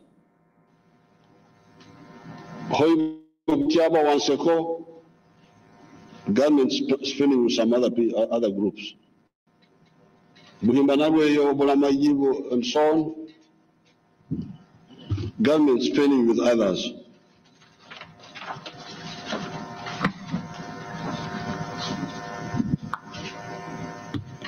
Masindi Park, Parabrisa,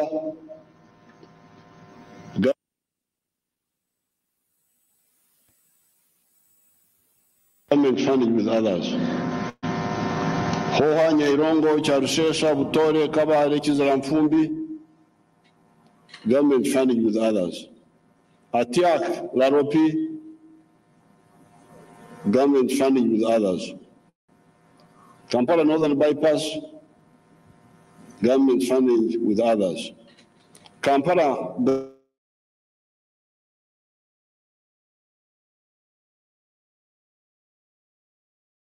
money.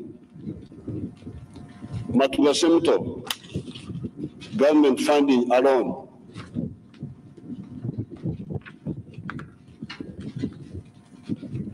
Busega Mtiana, government funding, government of Uganda funding alone. Busega Mtiana too, government funding, government of Uganda alone. Fort Portal Bunduwijo, government of Uganda alone.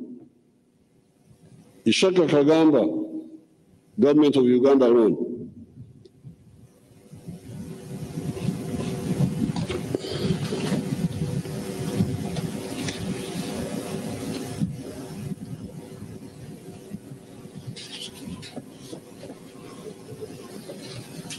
Muganda Kakumiro Kagadi, government of Uganda alone.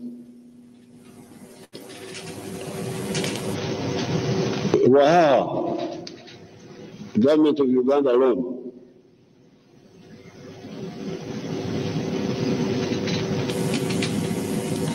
Moroto, Axim, government of Uganda alone. Sorot Katakwi, government of Uganda alone. Rushwere, that's near my home, government of Uganda alone. Kashenyi Mtoma, Kitabi, government of Uganda alone. Chitala Gerenge, government of Uganda alone. Mbara Municipality Roads, government of Uganda alone. Mpigi Town Roads, government of Uganda alone. Chira Matuga, government of Uganda alone. This one is ongoing. Moroto Roktenyara, government of Uganda alone.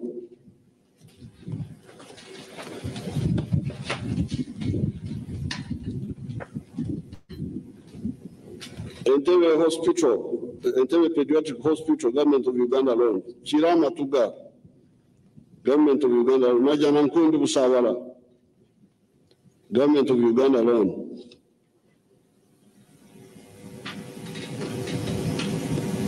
And so on. The list is so long. I will send this list to the honorable MPs so that you can see. This was now new construction, constructing new roads or constructing old ones. But there is rehabilitation. Mitiana Mbede, government of Uganda alone. Katungur Kasese, government of Uganda alone. Sorot Dokoro, Lira, Kamdin, World Bank and government of Uganda. Tororo Mbare Soroti, World Bank, government of Uganda. Masaka Town, government of Uganda alone. Rehabilitation of Budo roads, government of Uganda alone. Namu Sisironko Muyembe, government of Uganda alone. And so on. I will send you this document.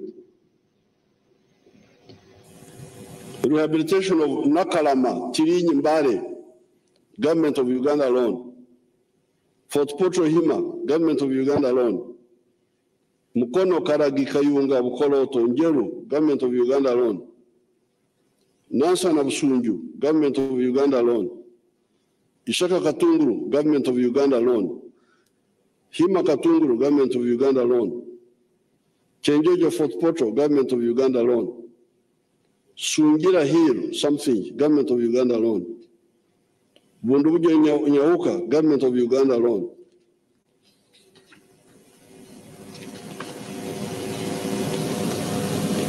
Mvara Idiofe, this is Narua, government of Uganda alone. Iganga Kariro, government of Uganda alone. Okwachi Nebi, government of Uganda alone. Kamdin Gulu, government of Uganda alone. Chiriandongo Karuma Kamdin, government of Uganda alone.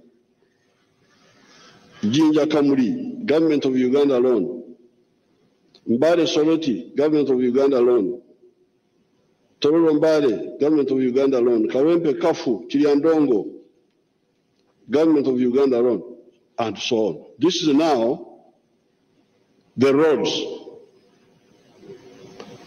coming out of that decision of 2006, where we said we must have our own money to deal with the development budget. On the side of electricity, the same. Hoima Chinyara, there are many other projects, geothermal resources, energy investment fund. There are so many other programs here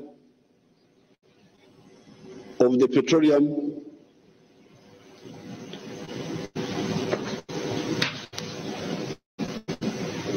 So many projects, nuclear energy, and so on. But I just want the lines which people can easily see.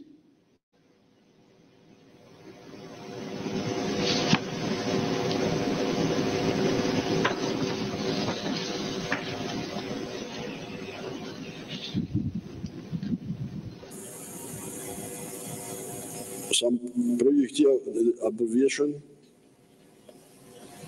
Industrial parks, government of Uganda with some other people.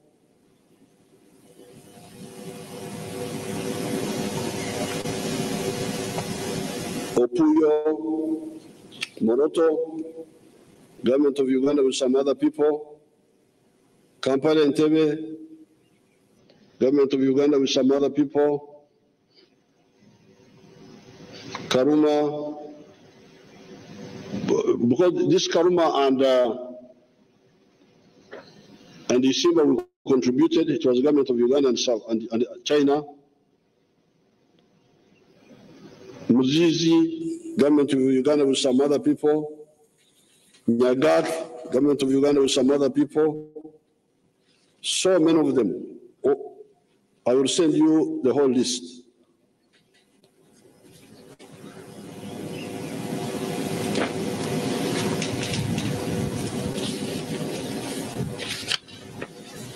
So, the point I'm making here is that the Poko, Narong, the Okugabro Wingi,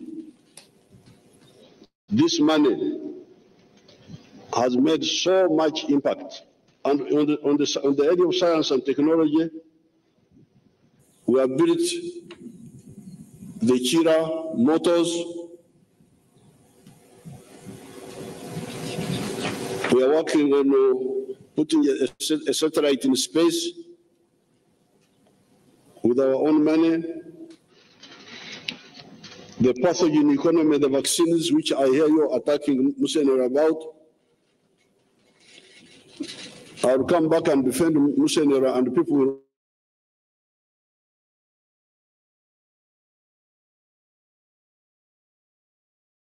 my voice. I can talk, you can talk, but I can also talk. The human vaccines, the anti-tick vaccine, the foot and mouth and swine fever vaccine, Covidex,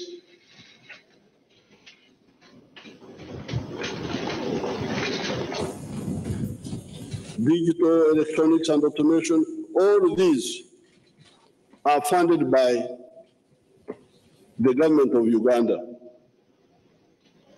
either wholly or partially. So this shows you, that's why I thought I should do. Wake, is it Wake? Yeah, I thought I should come here and really boast. So you see, if I tell you, and because of these measures, you had in the speech of the minister saying that the GDP per capita is now 1,046. This is what I had told you here the other day. But he did not come out to clearly say that we have now entered the entrance of the middle income. I don't know what he feared.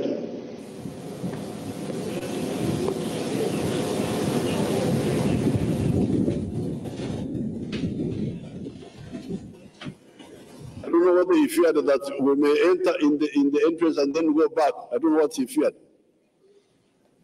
Go back out of the entrance. But I don't see how we shall go back from the entrance. Because the entry point is 1,000, some say 36, some say 39. These people can tell you the exact figure. So these steps are, the minister said in his speech, a result of deliberate steps. Some of the deliberate steps we take, but others, we don't take them. And we waste a lot of time. If I had not insisted in 2006 to put this man on the roads, I don't know where Uganda would be, and electricity. I remember, for instance, the line from Konakilak to Patongo, to Karongo, and maybe Abim. The Swedish had promised us to do it. But last minute they said, no, we can't do it because there is war, there is what? That's when we said, no, we shall use our own money and do it. And we did not only take the line to Patongo and Kalongo and Abim, but we went even further to the Ramos and so on. So therefore, I really want to advise the political leaders to know that Oko Marom has positive consequences. Now, in my up-country tour, I've discovered one problem which I've been talking about, but not insisting, because that's my way of working. I don't want to force people to do what I think. I would rather persuade them.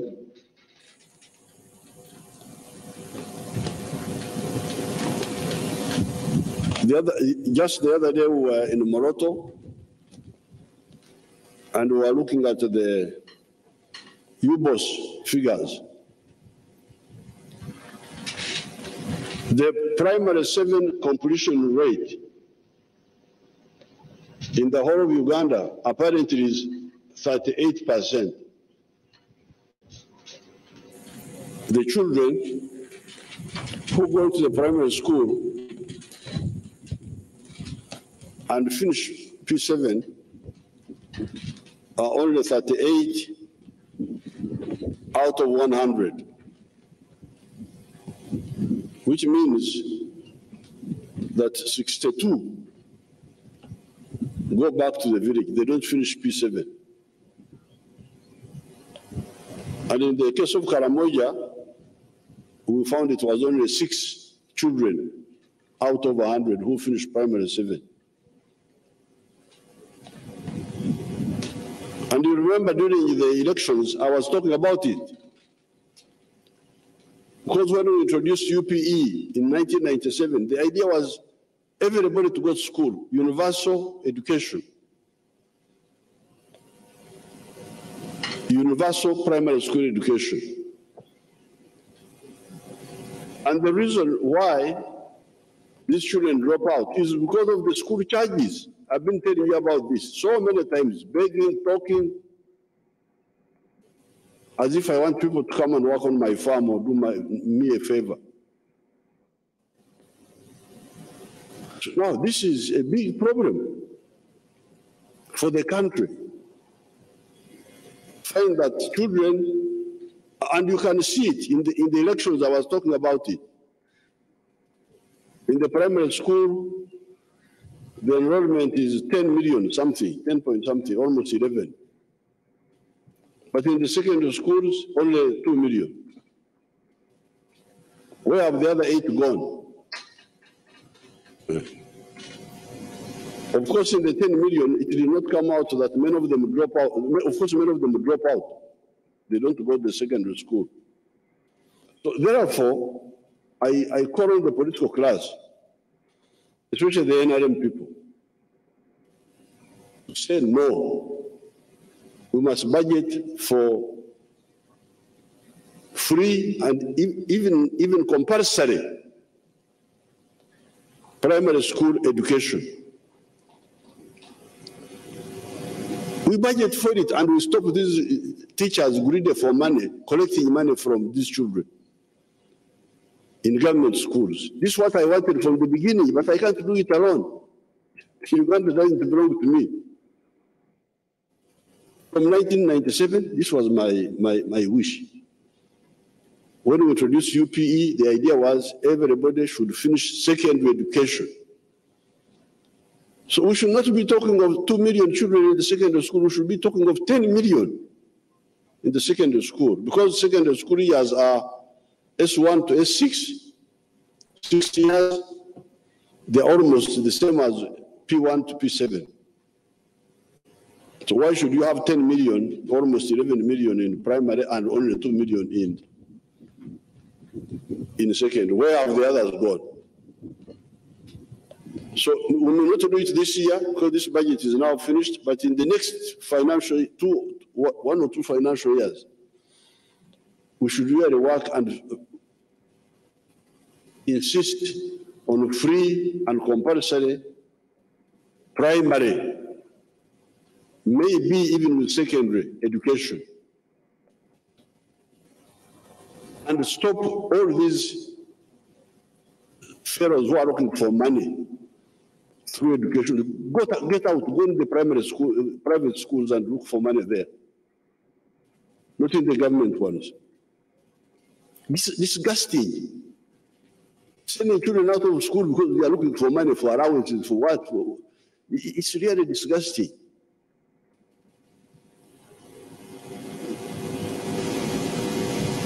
Now, the other big issue, because people talk of problems, but me, I really, many of them, I'm used to problems.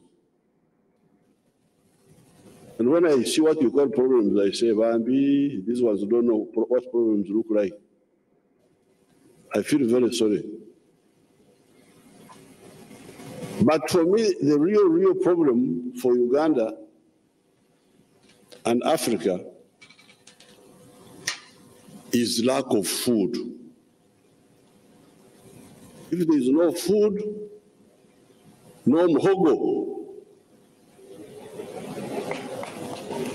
When I say food, I mean mhogo. I mean bananas. I mean akalo. If the akalo was not there, I don't know what I will do. I mean maize. Maize is important for kaunga, for animal feeds, for fish meals. Beans, of course, milk, amati munangi. Beef, these are the ones that would do. I would not sleep if we had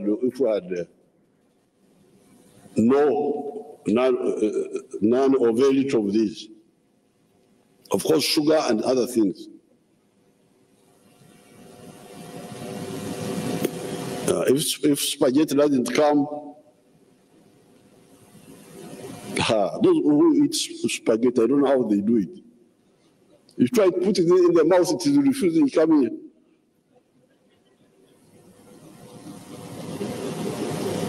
Why don't you do enogo? You know enogo? Enoga. When Mnyankole gets a piece of karo and does like this and puts a hole.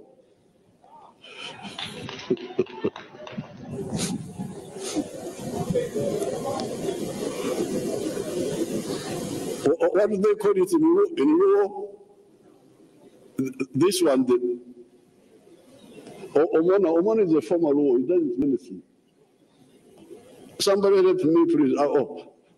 I'm behaving unparliamentary. Very sorry, very sorry. In Parliament, they don't release it. I will find out and tell you next time.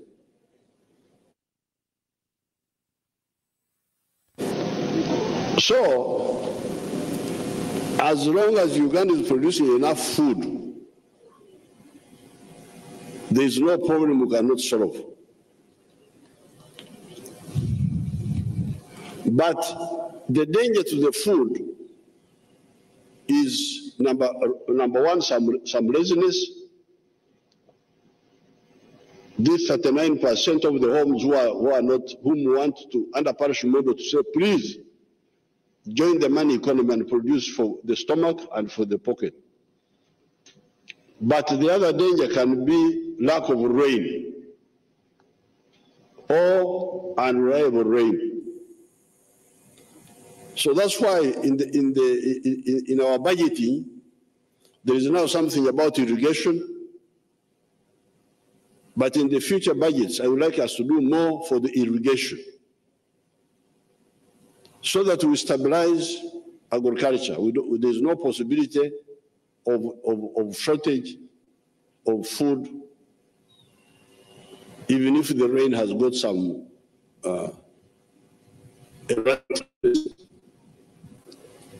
but irrigation means water. So we go to the environment. So please, all of us must tell these people, especially the ones, the old problem of the wetlands, which was created by the British, was in Busoga and in Bukedi and in Kigezi, where they misled our people to go in the wetlands, thinking that that is a good thing to do. These ones, I have a program to get them out by compensating them because they were misled. They didn't do it themselves, they were misled by the government. But in the other areas, the people who are going to the wetlands are going there by themselves and against our appeals. And I demand that all these people get out of the wetlands unconditionally. We don't have to negotiate because they knew it was not right. They insist. Even here in Kampala, I see some of them encouraging a little bit in Rubiji Swamp and these other swamps. So therefore, once we bring back our water, because 20% of Uganda is under fresh water, we are so lucky. Then we shall be able to irrigate easily and have a secure agriculture, and that can give us problems to solve other problems. If there is a shortage of cooking oil from Malaysia, we can easily replace it.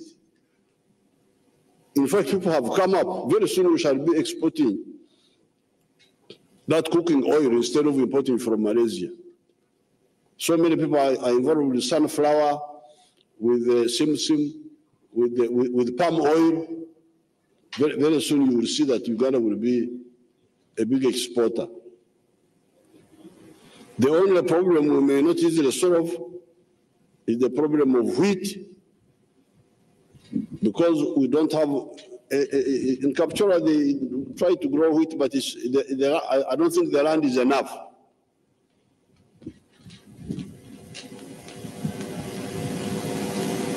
I will talk with the people of agriculture, whether wheat needs cold climate or what. That I have never really bothered with wheat myself. I've never studied it. Then on petroleum, in the next few years we shall have our own petroleum, as you know. But of course, even when we have our own petroleum, the price, we cannot undersell our petroleum. It will have to be at par with the world price minus transport. So yes, it somehow deals with it, but not entirely. With fuel, we may have to. I think the real answer to expensive petroleum is rail transport. If we repair our railway to Pakwach, like the minister is saying, and we transport many of the things on the railway, then the demand for fuel, for petrol will go down, and diesel, at least for cargo. And later on with Kasese, that is the real answer to the problem of high petroleum prices. So I congratulate the minister, but I'm glad you have not killed me when I have wake. I have boasted a bit about the achievements of the NRM. Okay, similar. Didn't I tell you? Don't you see how much better off we are? Apoyo Rubanga.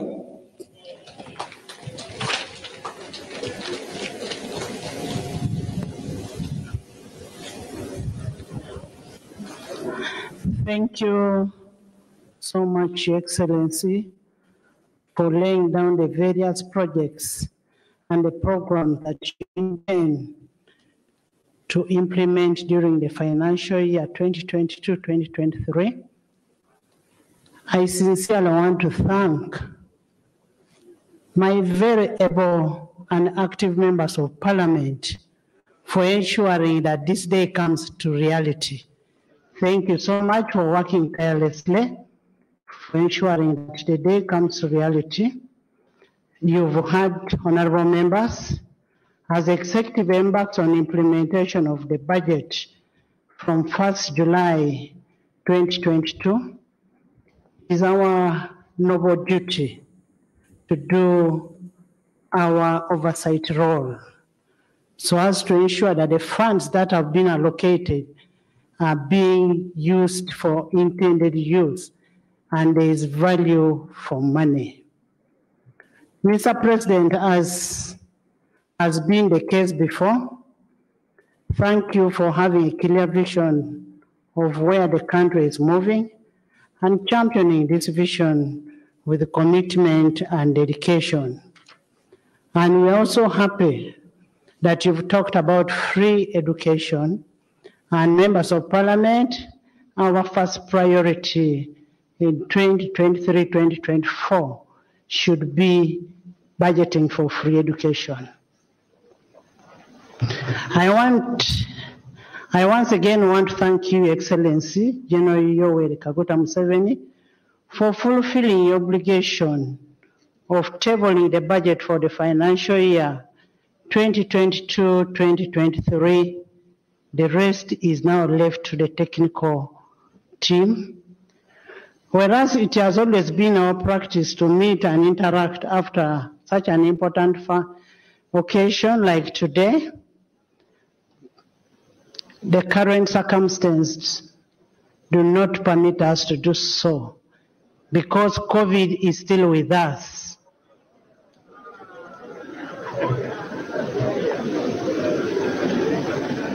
COVID is still with us. We can interact when we are having the workshop. You'll have everything at your exposure. In a special way, honorable members, when the speaker is speaking, you keep quiet. Honorable members, in a special way, I want to thank Mama Janet, for accompanying Your Excellency to come and give this budget. Thank you so much. You make us, the women of Uganda, proud. The House is adjourned to 5th July 2022 at 2 p.m.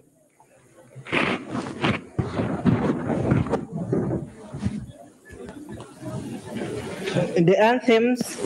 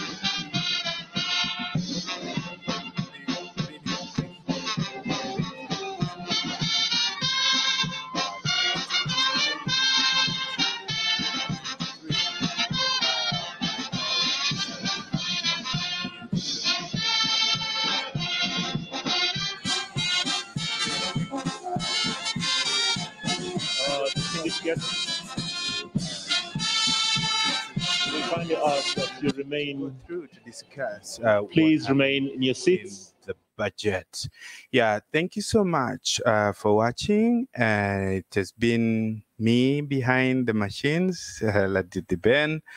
And I really must say that thank you so much for being there on the chat. Those of you who have been chatting, it's really great that you've been part of this. It makes us feel good. It makes us continue to bring more content. That's a sign of support that will always give us the morale to do and to improve better things, you know, like when we bring out a content for you. Well, just in case you haven't subscribed to our channel, please make sure you subscribe to our channel. And there is already a membership button there that you can press join to become a member of our channel. And from there, you can choose at what level you want to become a member to this channel. Well, continue with your comments, because the next time when we are reviewing the budget, we shall be definitely touching on some of your questions in the comment of today's video. So briefly, I'll be showing a few comments that came through to our channel from our members in the chat, our members on the live stream that has been able to stick with us probably right from the beginning up to now.